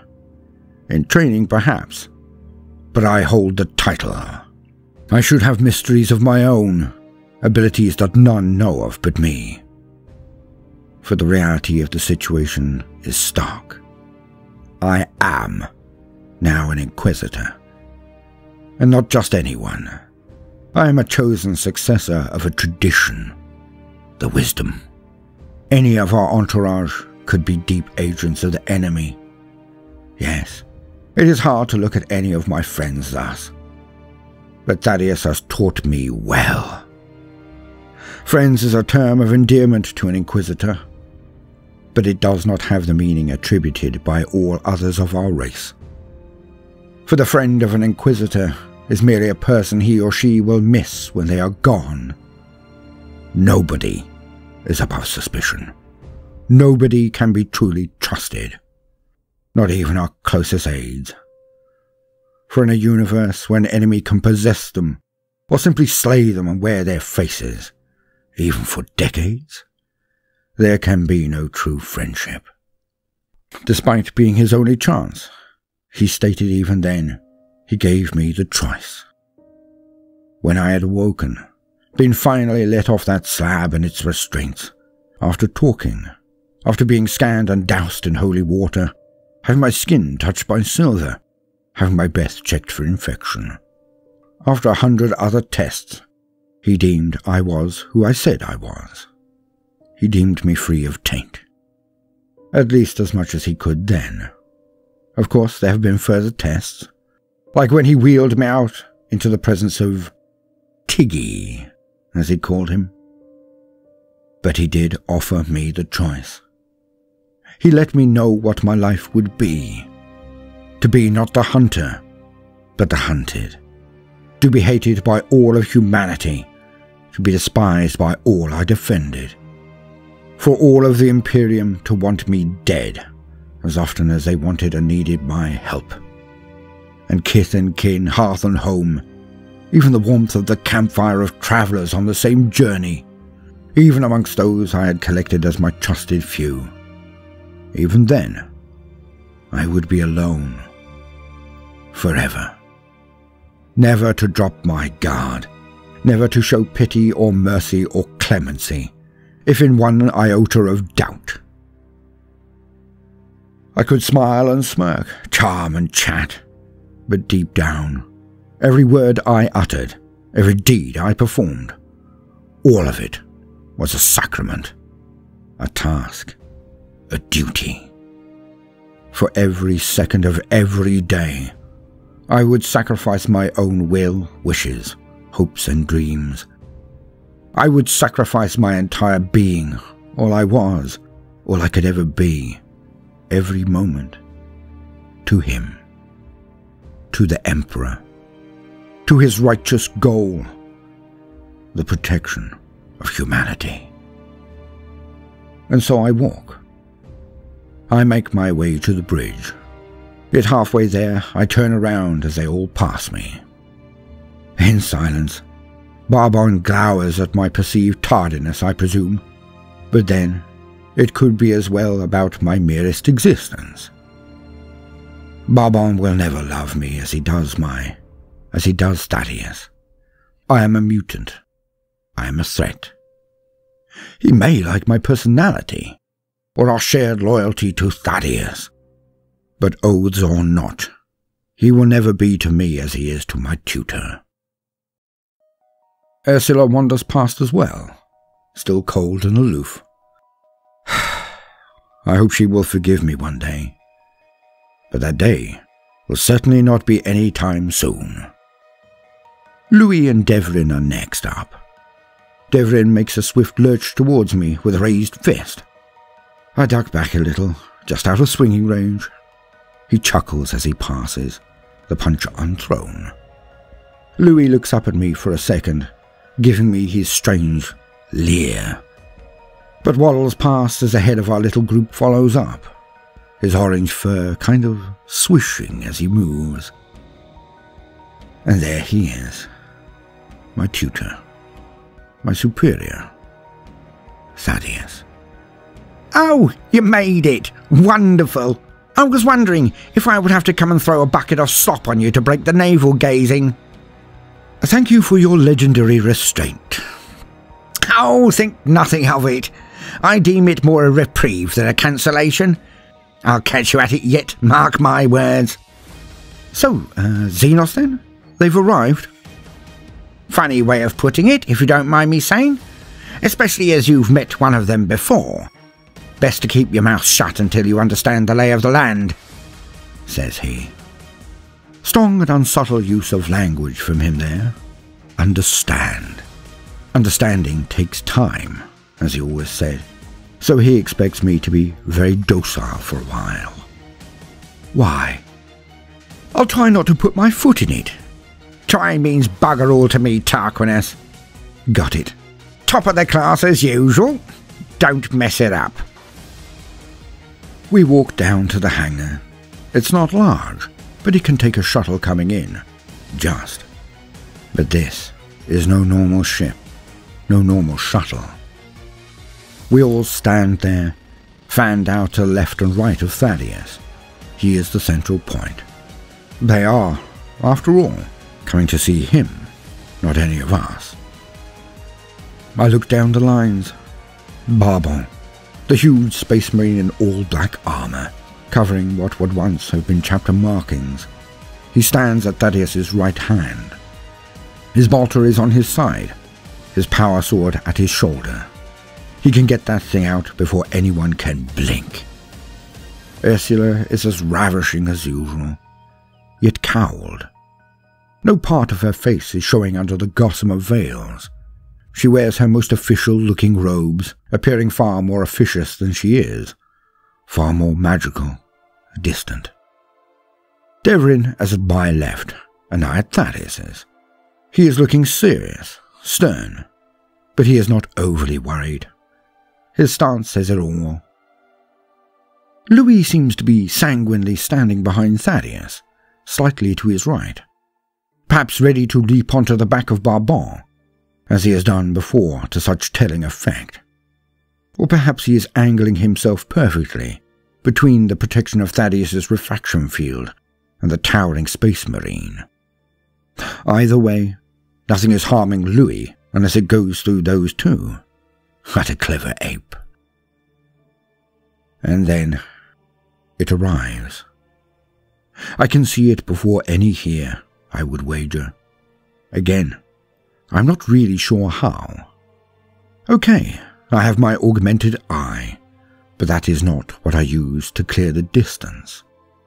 Like a lens in my mind's eye, as was shown me by my first master, when I did not even know I was gifted.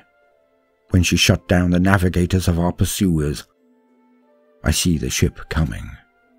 It is sleek and beautiful, graceful in its every movement. This, I soon discover, is only a reflection of those who built this wonder.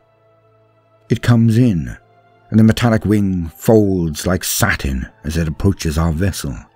It glides on nothing, making no sound at all as it slows, and then finally pushes its way through our energy field, the one that keeps the air in this deck from flooding out into the void. It is sheen and sleek. It is silent and looks deadly. The thing lands without the obvious use of thrusters, yet I feel some form of change in the air as it does so. Gravitics, I would imagine. But then, does it really matter? We cannot use their technology, any more than they would choose to use ours. The vehicle opens with only the mildest of hisses, and a gangway calmly extends down to the deck. As it moves, so do those who have arrived. Their motions so silken smooth, hypnotic, yet with a tinge of pain and barely controlled speed.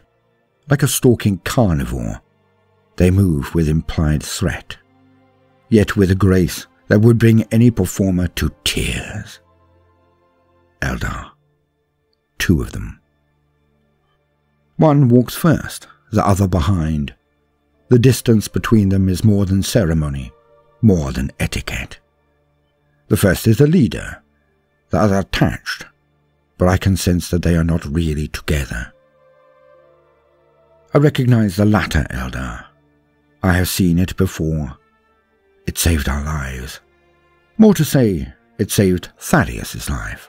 Mine was a collateral gain of circumstance only. The first Eldar is tall, willowy, but poised. I find I will run out of adjectives to describe their sublime movements. They are ancient beyond belief. I know this. Can feel it exuding from them as a starving man would smell cooking meat. The first is dressed as one of their lords, so much I can tell, or so much I hope, for such opulence is beyond belief. Each and every millimeter of his robes are adorned with tiny sigils, microglyphs that make up entire patterns. I can feel the power contained therein. Every inch of him screams majesty. Every bangle, brooch or ring is covered with arcane script. His helm is tall and its face mirrored. None can see his features. None can know his mind. I can detect nothing from him. I do not probe. I am not that stupid. But usually there is a background whisper from all I meet. But not him. The Lord of the Eldar walks towards us firmly, with purpose as much as poise. He then gets to within comfortable speaking distance, and stops. His hands extended at his side in a welcome of sorts. Out of the corner of my eye, I see that the same stance is taken by Thaddeus. I do not break my stare at these interlopers. I should be more mindful of my thoughts. That is the propaganda for the many. They are guests. Our guests are now close enough to open the proceedings. Thaddeus steps forward once. Your light illuminates the darkest corners of my humble vessel. You exalt us with your presence, Great One, walker of the paths most perilous. The Eldar responds. Thank you, Thaddeus. Ever the genteel facade. It is somewhat appreciated. You know why I have called you. Of course. Your strands are well known to me and mine. The pact holds? It does indeed. My successor. He needs to be aware. Yes, he does. But our confidence is not the same as yours. His strands are hidden. He is a concern. We will need test him. He is my successor. Which is something you will have to live with. Ask not that we die for your naivety. Then how do we progress? A measuring. He will pass. He had better do, for your sake. He is now all the hope you have, Thaddeus. I am more than aware. You will look at my things? Yes. We always do when we answer your call, do we not? I do not like to presume. In this, if only in this, you do not presume. It is part of the pact. We fulfill our obligations. Aye, you always have. Now, we must discuss the situation. He must be witnessed, measured. Aye, we shall discuss this in private first. Of course. You did not say that he was with you. intoned the elder while looking past Barbon. Oh, no. Guess not. Thaddeus stepped back slightly to permit no blockage between them. And with that, the Lord of the Elder then bowed his deepest bow. It was not to Thaddeus. It was to Louis, a fellow survivor. And Louis put knuckle to forehead and bowed his head in return. It was quiet, personal, just for them. Only they understood. They were both survivors of the First War. They knew things, had seen things we could never even comprehend. Louis then grimaced at the other elder, the one loitering behind. It went near none, backed away from all. But then it happened. The thing. It introduced itself.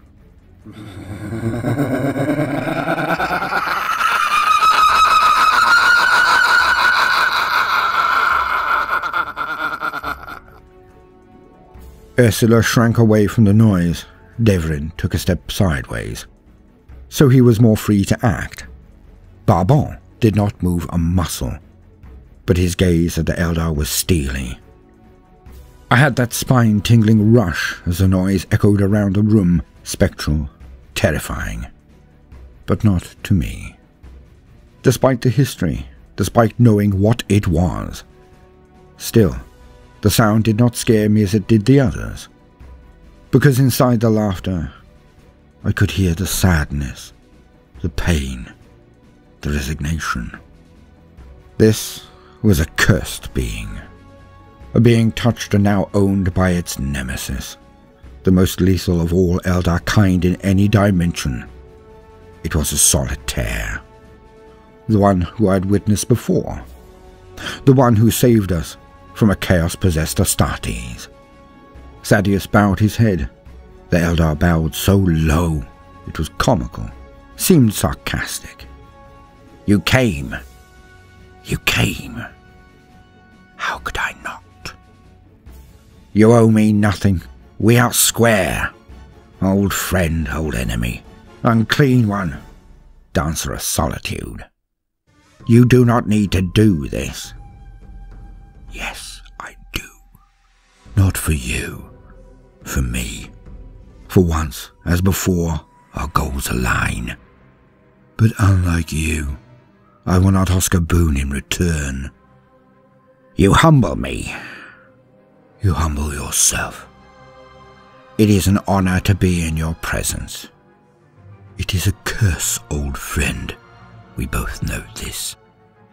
Save your verbal dainties for the Farseer, for he is worthy of such niceties.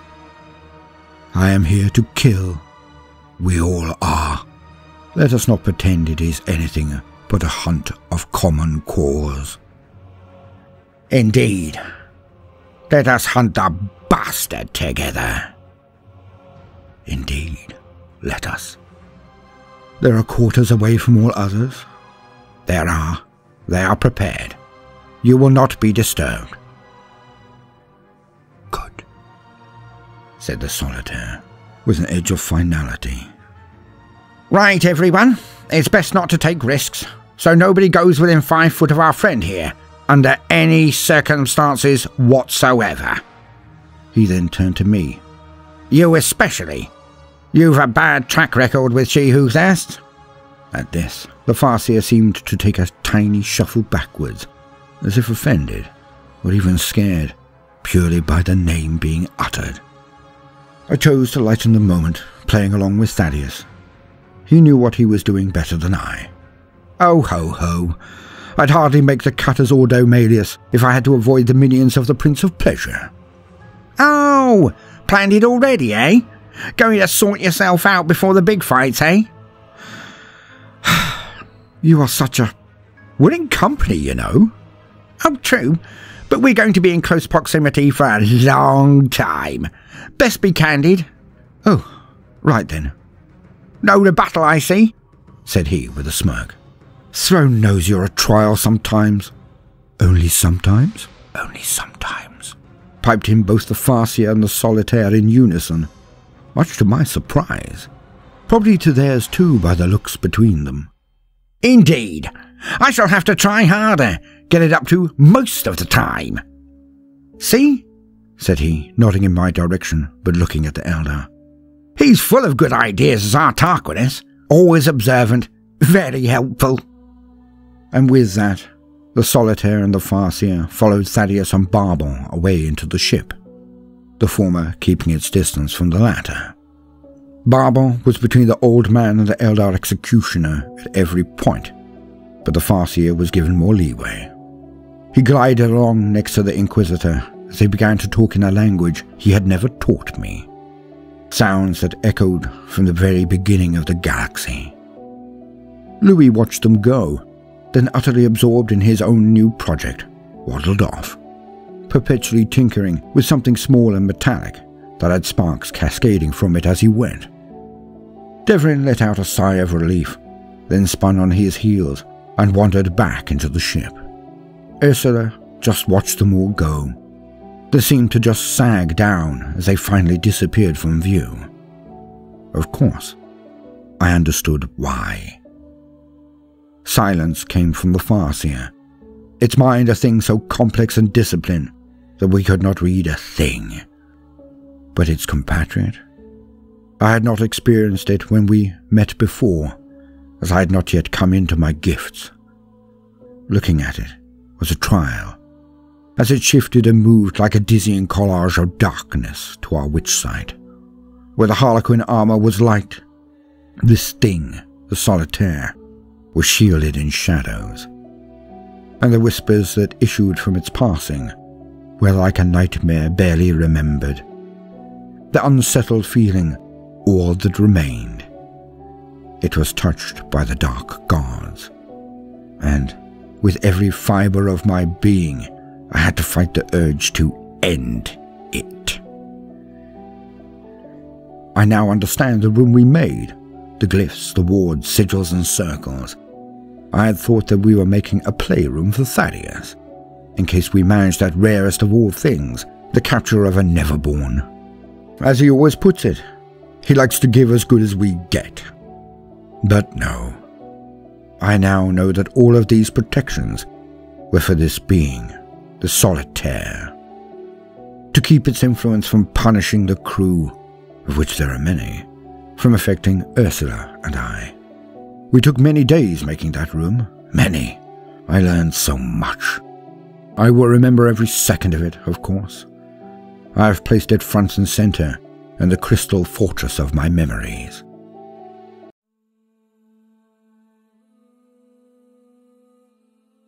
Many hours pass, the Eldar Farseer and Thaddeus in deep discourse, it seemed. When I was summoned, I was not surprised to see the Eldar there, waiting patiently. Thaddeus rose as I entered. The Eldar did not. His helm now on the table between them, his long dour face was on show. His eyes were like crystals, his skin almost translucent. He looked like no Eldar I had ever seen, but then I had not seen a great many. Thaddeus took the one step toward me and began. Tarquinus, this is Tyranid of Craftworld Noon. Among his people, he is called the Soul of Fire, and he is the last living Eldar who has crossed the man we hunt, matched him. Farseer Tyranid is a lord of his people, possibly their most powerful protector. Yet he is here. Despite Anun being in dire need, he has answered my call. For he knows the threat this bastard poses. Not just to us, not just to his craft world, not just to this sector, but to all and everything in this galaxy. And we are honored beyond belief that he is with us. He wiggled his eyebrows at me, but I do not really need the prompt. I bow. I bow low. The Eldar merely tips his glass in my direction. A liquid, like a rainbow storm, is in his exquisite glass. He obviously brought both with him, for there are two more, One is near empty and explains the flush on Thaddeus's cheeks, but one is clearly for me. It is half filled only. Thaddeus passes me the liquor. Better sip this, trust me, but you are going to need it. He then retreats to his chair and sits, giving a wave of his hand. It is the turn of the farseer to speak. There is no third chair. I do not sit, but I do take a sip of the drink, nodding to him in gratitude instead of deference. The smell is like the memories of a summer's day. The taste. Perhaps one day I will be able to explain it, be able to note every sensation it elicits from my taste buds. But I feel I could spend a decade just considering how best to describe it. And even the slightest sip makes my head spin slightly, and my feet become a thing of memory. I better not drink until he is finished, thinks I. And he begins. You are powerful. Too much so for a Monkey, a human. You are a danger. I should end you now and save the galaxy. Yet, you are the successor of the greatest of humans, a paragon of your race. We owe the line of the wisdom all. Without their help, we would be lost to the Dark One. It has been agreed that I, Tyranid, shall teach you. He takes a dramatic sip of his drink, watching me with those crystallizing eyes. He watches me for a reaction, but I know there is more to come. If you pass the measuring. I nod. What would you have me do? The Eldar stifles a slight curling of the corner of his lips. He bows his head forward slightly, looking past his delicate eyebrows with a depth of gaze I have never witnessed before, never experienced, even from Thaddeus. We have found a ship, one of import to you. I frown, taking another sip of my drink accidentally and instantly regretting it as his face swims, yet his eyes hold me transfixed, pinned to the spot. It holds the last remains of your people, the last survivors who fled before your world was consumed by evil. My mouth drops open. I am not alone. The Eldar gives me a second of joy before taking it all away. They have survived this far, but we do not think it is innocent. The strands of fate show that there is no coincidence in their flight. The warp guides them, and we would have you put them to the question. All of them. My face drops. I am agog. I will watch your every action. If I find you worthy, I will give unto you the gift rarely received by any Monkey. And at that, Thaddeus takes over. We head there now. Within 3 days, we shall be able to catch this ship. And when we do, we will board her. And you will execute your duties as an Inquisitor, as my successor, and the future of our line. Execute. And if the Soul of Fire deems you unworthy, he said, our line ends. He will kill me.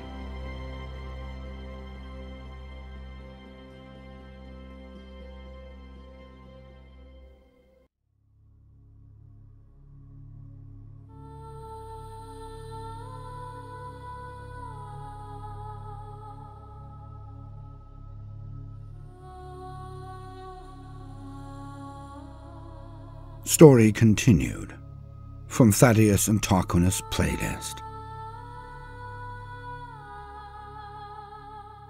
The man before me is small and starved and bedraggled. His wide eyes are ringed with a grey corona of discoloured skin. They are bloodshot and near constantly blinking. He has not slept in many days. Not well, at the very least. His hands shake as he reaches for the water I demand he drinks. Well, my eyes went to the cup, and I then frowned at him. It was enough. All he knows is that I am an Inquisitor, and that he is in danger. He is not wrong in this assertion. Of course he is. They all are. As a survivor of a dead world, a place taken by the forces of darkness, they all know that I am an immense threat to them. My one word could doom them all. He raises the cup to his lips and sips. When he is convinced that it is indeed water, he opens his mouth wide and guzzles it back. I have had them all look at me thus, as if I would need to poison them. But the fatigued mind sees enemies everywhere, sees evil around every corner, or sitting across from them, of course. After he drains the drink, he puts the cup back on the table between us with expert care. He looks sheepish, guilty. But I know. This is because he thinks the water was precious, that he should have restrained himself. There will be no more water brought in, and we both know that. Not until we have concluded this discourse. Yet, in the simple act of consuming, he has already passed a test. The water was blessed by an abbess. It is holy. Yet he does not show any outward signs of discomfort. I look at the cuffs he wears, the ones I put on him the second he walks through the door. He sits in a way that the connecting bangles are on his clothes. I look deeply into his eyes as I reach forward and place my hands on his. I do not need to exert much force, as I calmly push his hands down, his palms now flat on the table. You will not move from this position. Do you understand? He nods. Yet the metal cuffs now touch his wrists as intended. There is no sizzle, no discomfort in him again, no pain.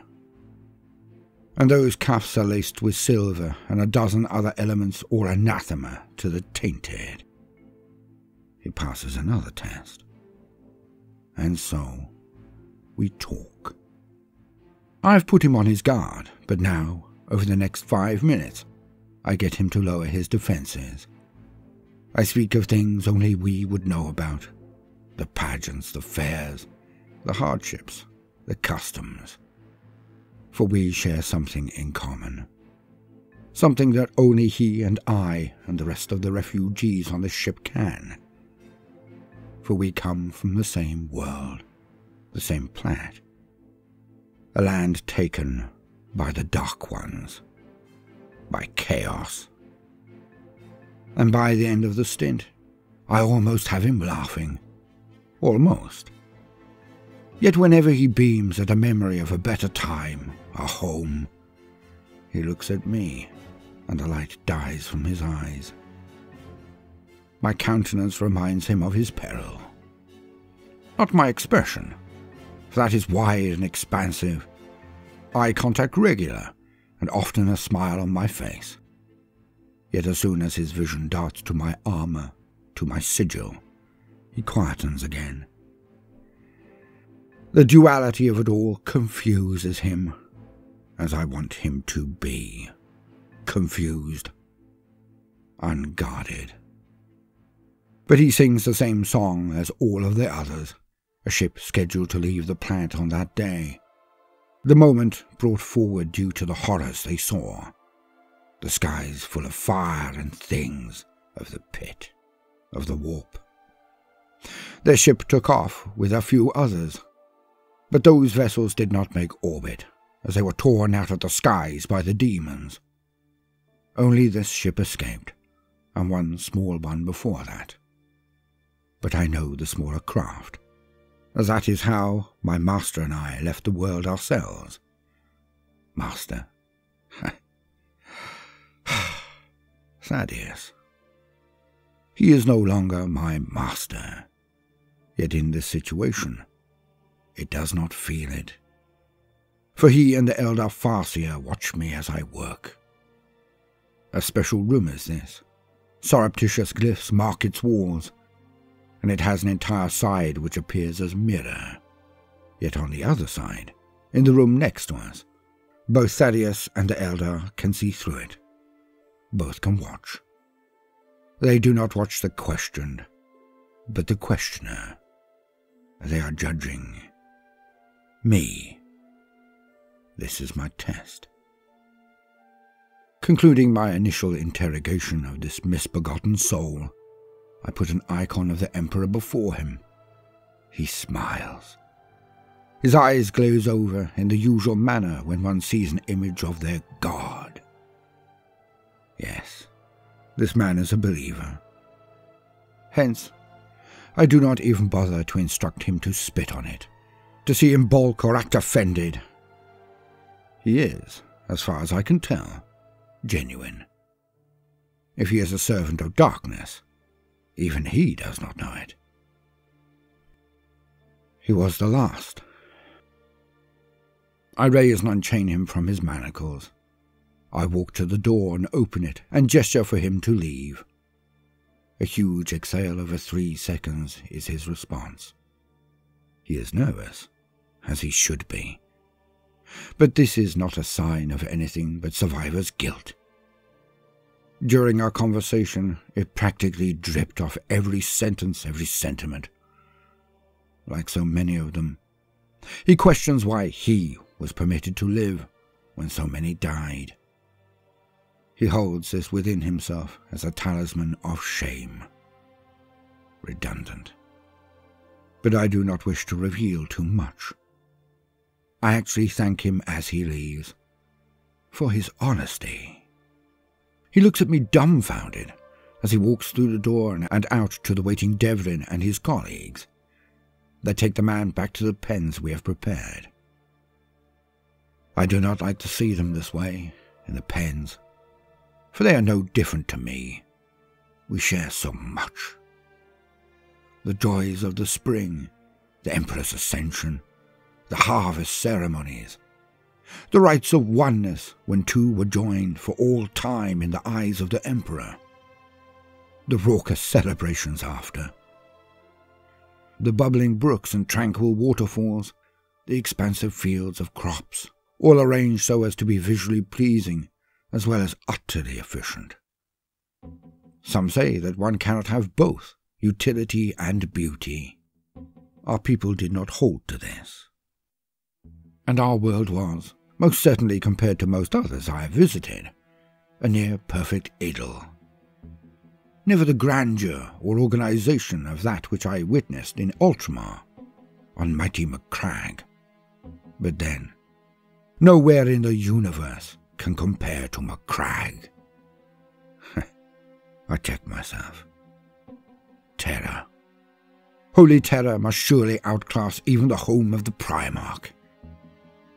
Yet I do not think I will ever see that place. Just a feeling I have. But then, for one such as I, feelings are not to be ignored. For I am now mighty, or at the least, I will be, if I can pass this test. The first round of interviews concluded. I've taken the last 10 days working through them all, near 200. Before, I would have been mentally, spiritually, and emotionally exhausted by the constant game of subtle maneuvers. But not now.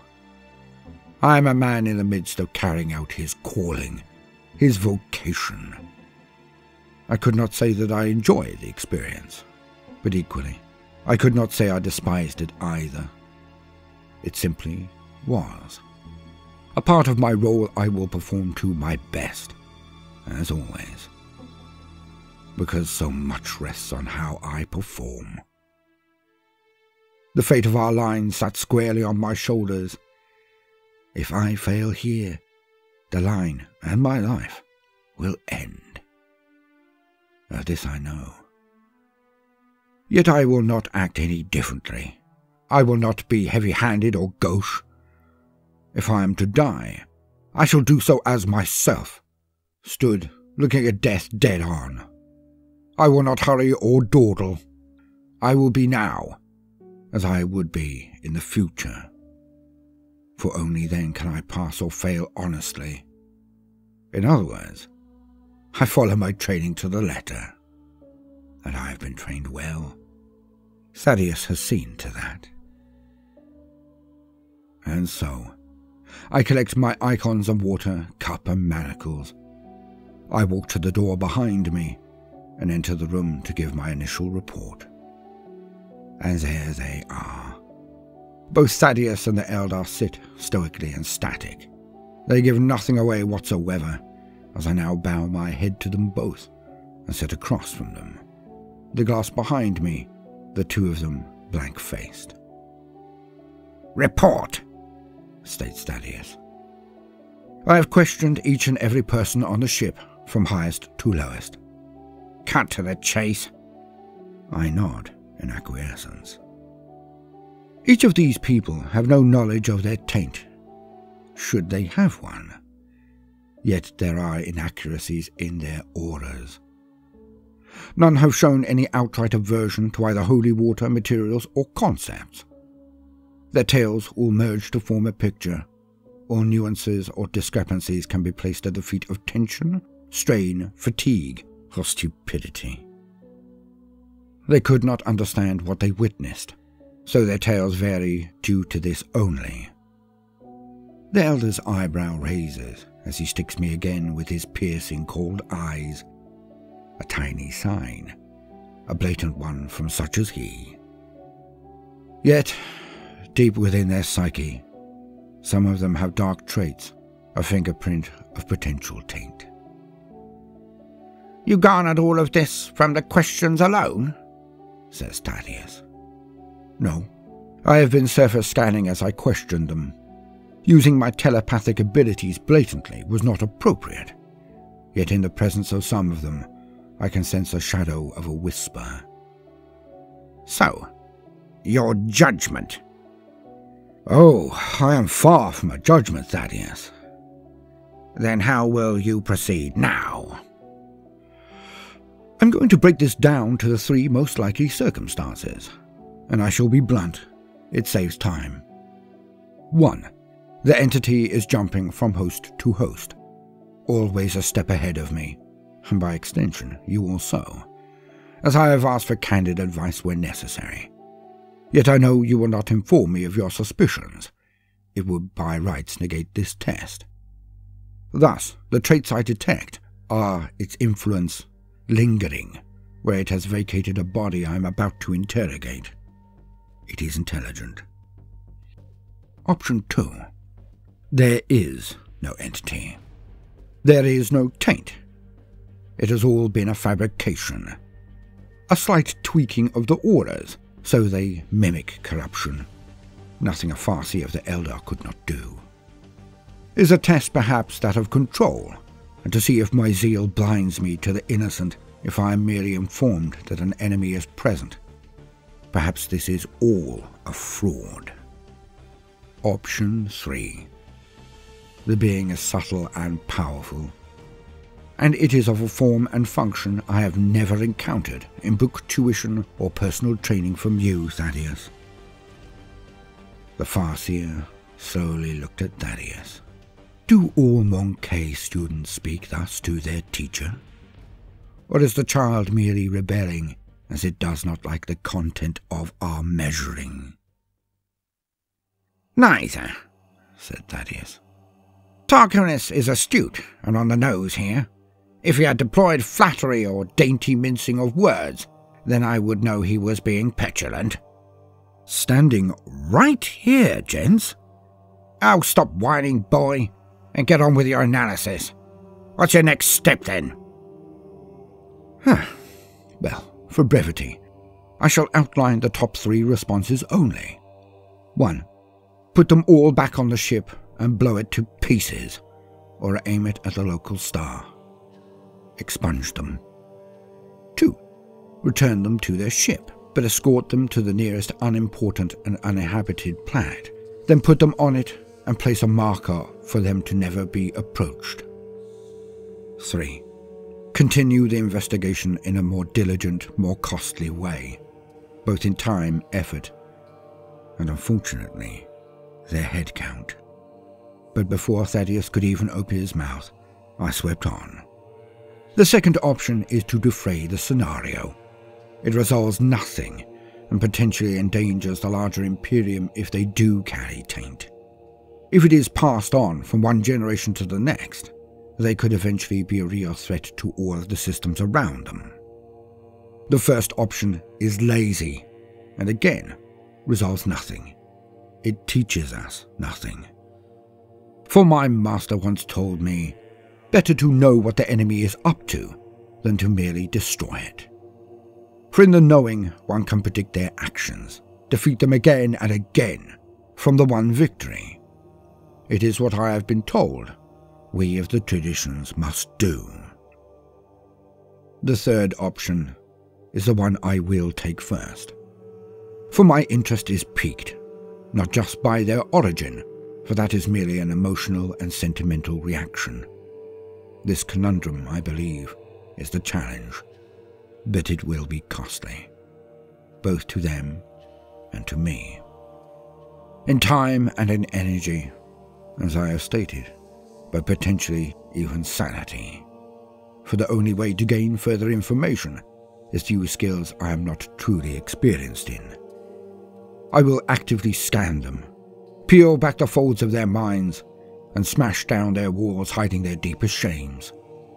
And there, if it exists, I will find the cause of the taint. This has its cost. The weak minds may be shattered. Even a skilled telepath knows they risk all when delving into another's mind in this way. I can do it. She trained me how. But it was always meant as a last resort, not a primary method. Being inexperienced, I will be clumsy, no matter how I try. Many minds may burn at my touch. I will require 1 full day to rest and recuperate, and prepare myself for this course of action, should it have your approval, of course. Thaddeus looked at the Eldar, who gave no outward motion of approval, agreement, or negativity. Thus did Thaddeus turn back to me and nod. You will proceed with this plan in exactly 24 hours. And at that, he and the Eldar stood as one, and walked from the room. As they leave, my shoulders sag. I am not ready for this. Not really. And I am definitely not ready for the repercussions of this. But ready or not, I must do this. I must. Otherwise, well, the solitaire is here. Barbon, Devlin and his crew. There are no lack of cold-blooded killers on this ship. If I do not gain a definite picture, then the last of my people will be culled. There is no other word for it. So ready or not, cost or not, here I come. I go to prepare. This is going to be bad. Very bad. But it is time to show the steel is not just in the sigil, as Thaddeus says. And so, I take to walking. My mind racing, my senses dulled. I take in the ship, as most others must do. Its panels and walkways merge into one, distinct, but merely descriptions of direction. Pointers to whether I go in the right direction or not. But when I get there, I stop. I linger at the door. I take a deep breath in, then gently touch the pad. The door slides open. The visage before me is bright and welcoming, but my eyes are so complex now. With my normal retina, I can see the colours, the beauty. With my augmented cybernetic eye, I see the speed of action lost on most, the tiny perpetual movements of an Eldar. People believe that they are always still, or otherwise in frantic movement, but this is not so. They glide. But nor are they ever truly at rest. Their hair, their fingertips dabbling slightly, communicating their intent, their mood, their words and sentiments all in the one. They have no real need of words between them, yet I am not as he. So we must use them, words.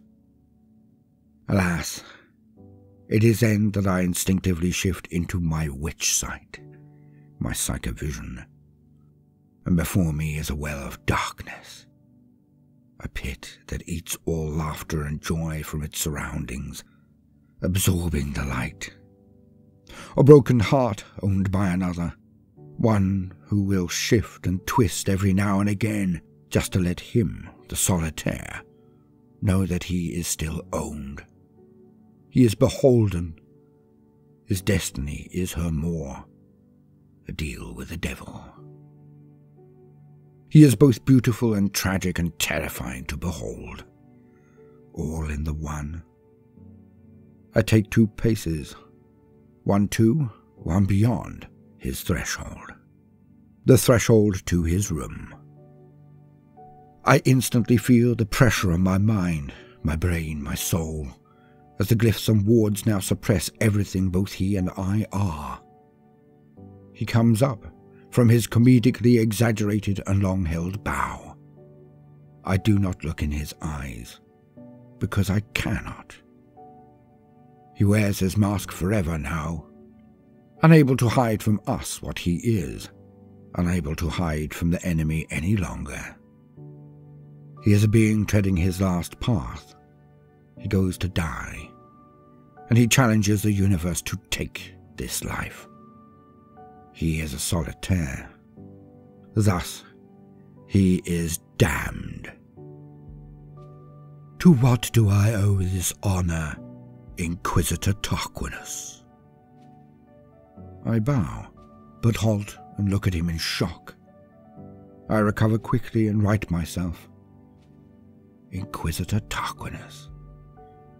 The first time I have ever been addressed thus, and for it to be true. No matter what happens now, I took the oath. I am his mandated servant. I am his hammer. I am his holy inquisitor. I can do this. And thus I speak to the solitaire. I ask for a boon. Do not use that word, Inquisitor. It means more than you know. You mean, in your language, surely, a favor. Nay, I know my mind, and I know my language, and I know what it costs. I ask for a boon. He bows again. Ask.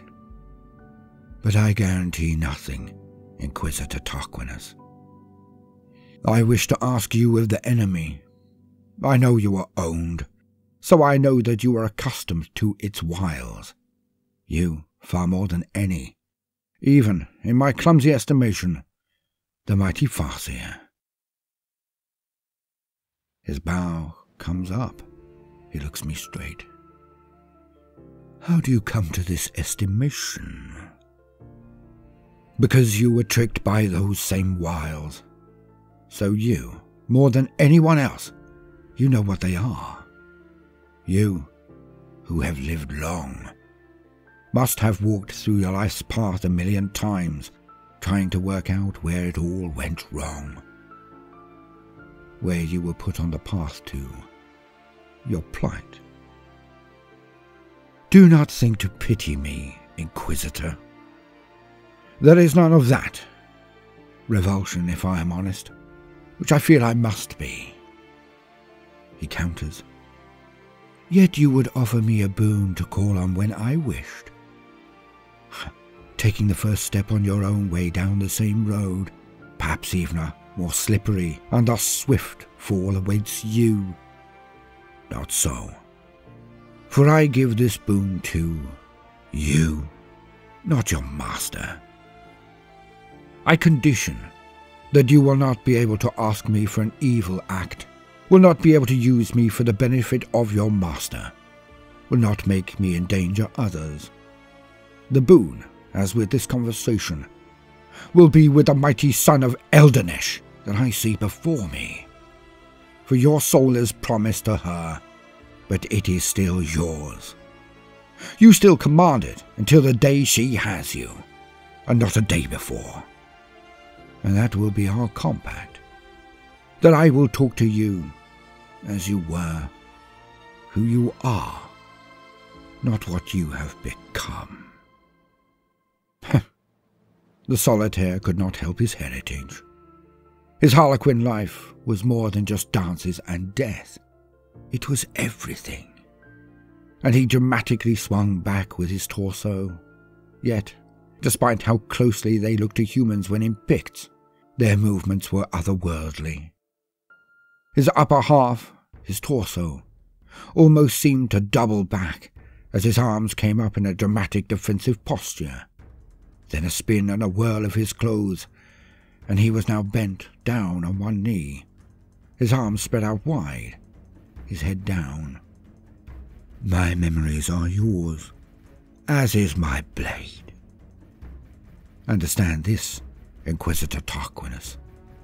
One day, this blade may be aimed at your throat, for I am a dancer, a tool with more than one master, though you strike closer than any other of your kind, to the heart of it all. No, I can never be trusted. I nodded as the Eldar raised its face to me, as if its neck did not even move. It continued. Then, while we walk the same path, I will be your first. My eyebrows furrowed as I looked quizzically at the solitaire. I know of your ways, Inquisitor. I am old, and I have known the Thaddeus and others of your ilk for some time now. You have no entourage, so I will be your first. I cannot swear to your cause, but I can swear to you. If you remember my warning, then, if you will have me, I am yours to command. My eyes fluttered in surprise, but I then nodded more sternly. A bargain made. Ask your questions. And so I sat, and we talked. Truly talked. We talked for hours, and I walked from that room changed. Not so dramatically as some of my other metamorphoses of late, but changed on a different level. My mind had been awoken by Thaddeus. My curiosity, caution, memory, perception, analysis, data recall. My psychic powers had erupted into being, then been more fully awoken by her, the sensei. But this, it hardened my heart. The tragedy of it, the simplicity of it. He told me all I wished to know, and what they say is right. They, the Eldar, feel emotions, factors, and intensities more than we do. Yet, merely watching one of their kind well up and lament, it is like a profound torture. To see something so beautiful, then so wretched.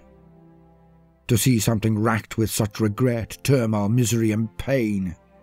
To see it all expressed through word, dance, and dramatic music. This player performed his own fall, just to and for me. And to survive this, for the performance was so powerful, I had to harden my heart, or it would have broken. Yet not once did I demur. Not once did I switch to my witch sight to clear my empathy. I took it all. I absorbed it. Every sensation, every word, gesture, sob and moan. Every detail, trick, decision, position that he went through. But it was the simplicity of it. So staggering. And I now know one of the enemy better.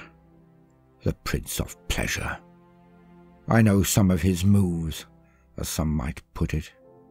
I felt like I had witnessed it all, and I was right there with him. I now understood why Thaddeus does what he does, how he endures the turmoil, how he always sees the bigger picture. It comes from one place. It is a wish to end the cycle. Not just do battle with evil, not just thwart its machinations, not just send it back to hell, but to defeat it finally and totally, to destroy it somehow. Because, after what I have heard, seen, felt, I will never forgive those utter. I will never ever drop my guard. Ever. They must be stopped. They must be destroyed.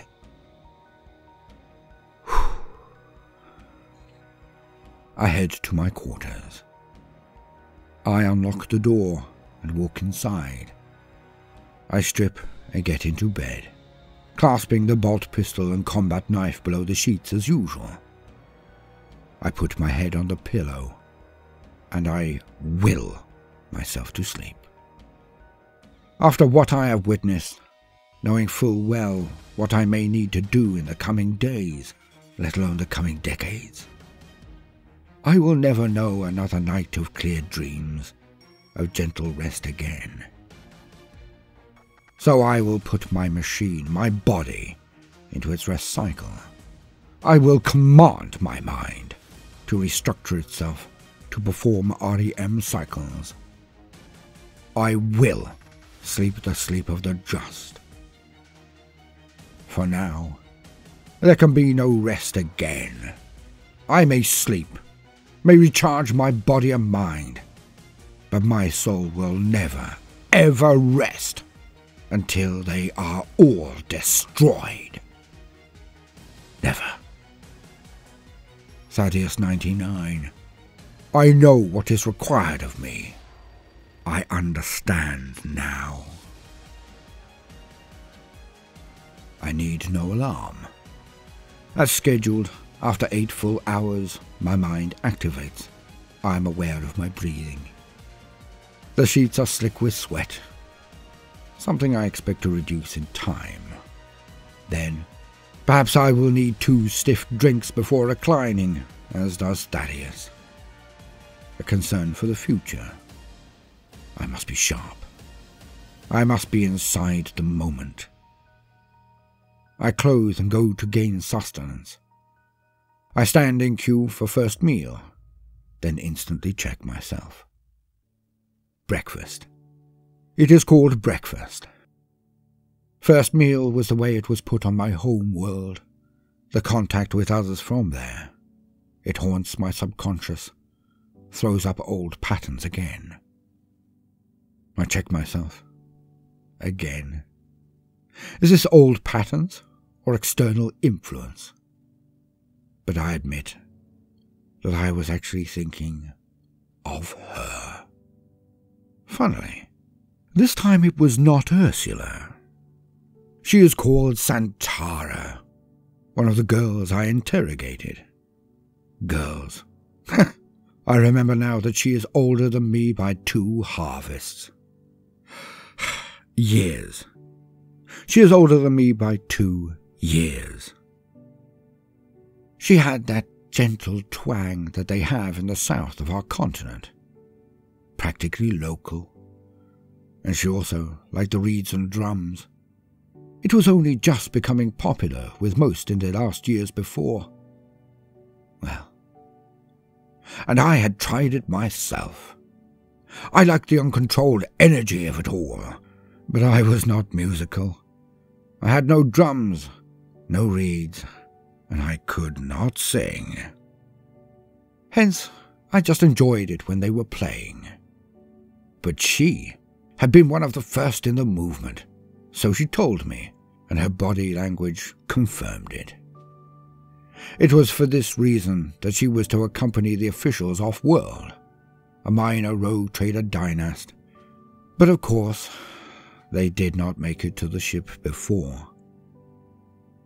This is weakness. Stop it.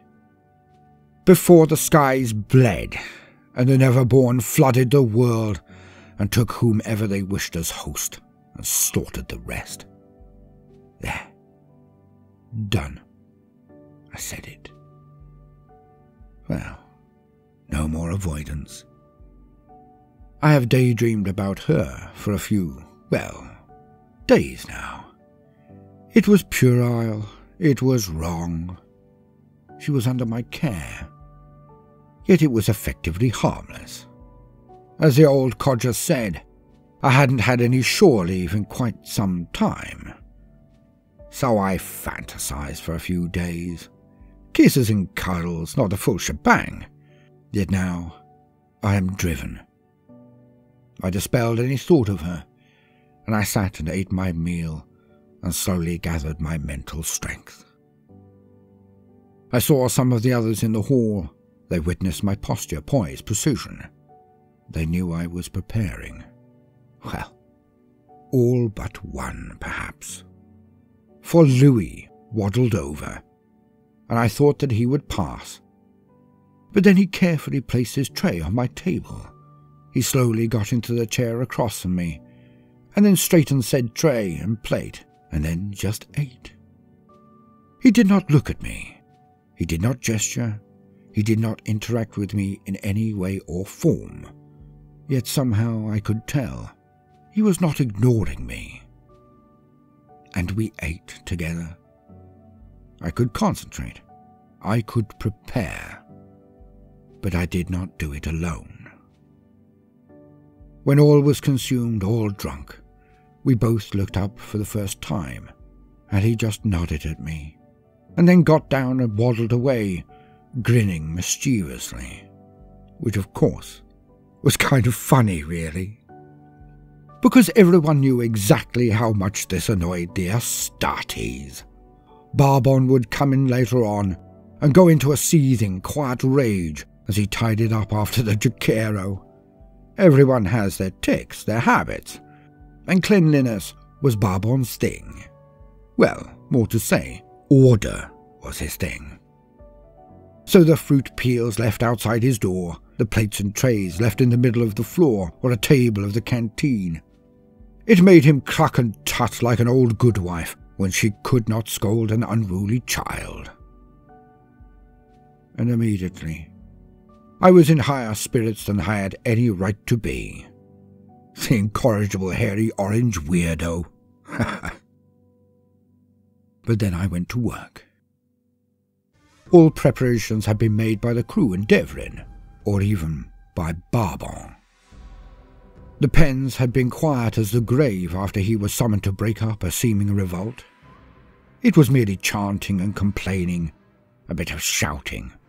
But when Barbon arrived, all fell silent. He drew no sword, shot no bolter.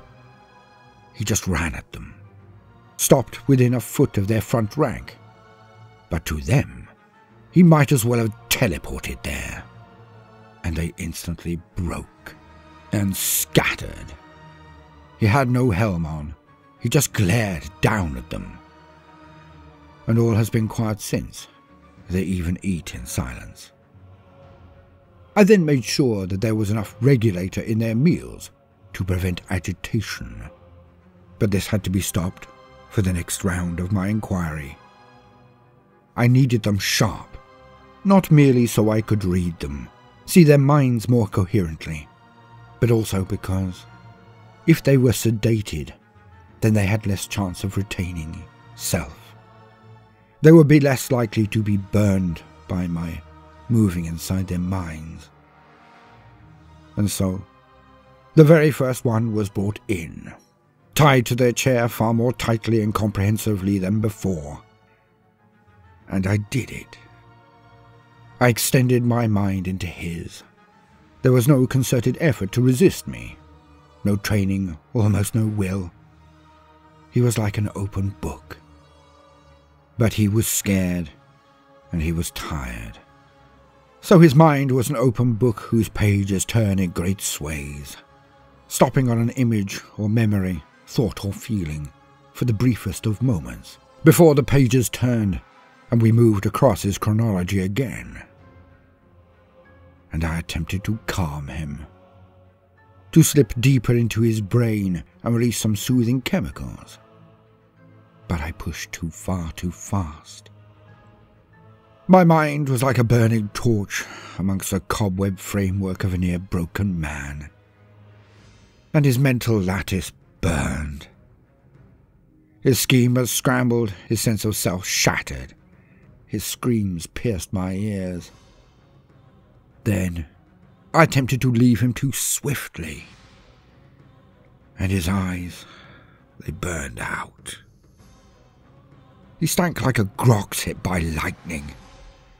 His moan ended, as did his movement. I stood and walked to the door to the outside, not to those watching, and I opened it, and simply stated to the orderlies, "Clear the room, then bring in the next one." I walked to the table and looked at the man, the human I had slain.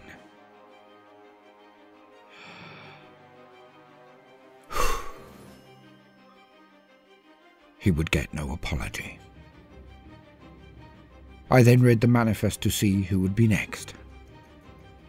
I would not make the same mistakes. I would learn from this. I would make no error twice. But I would not stop.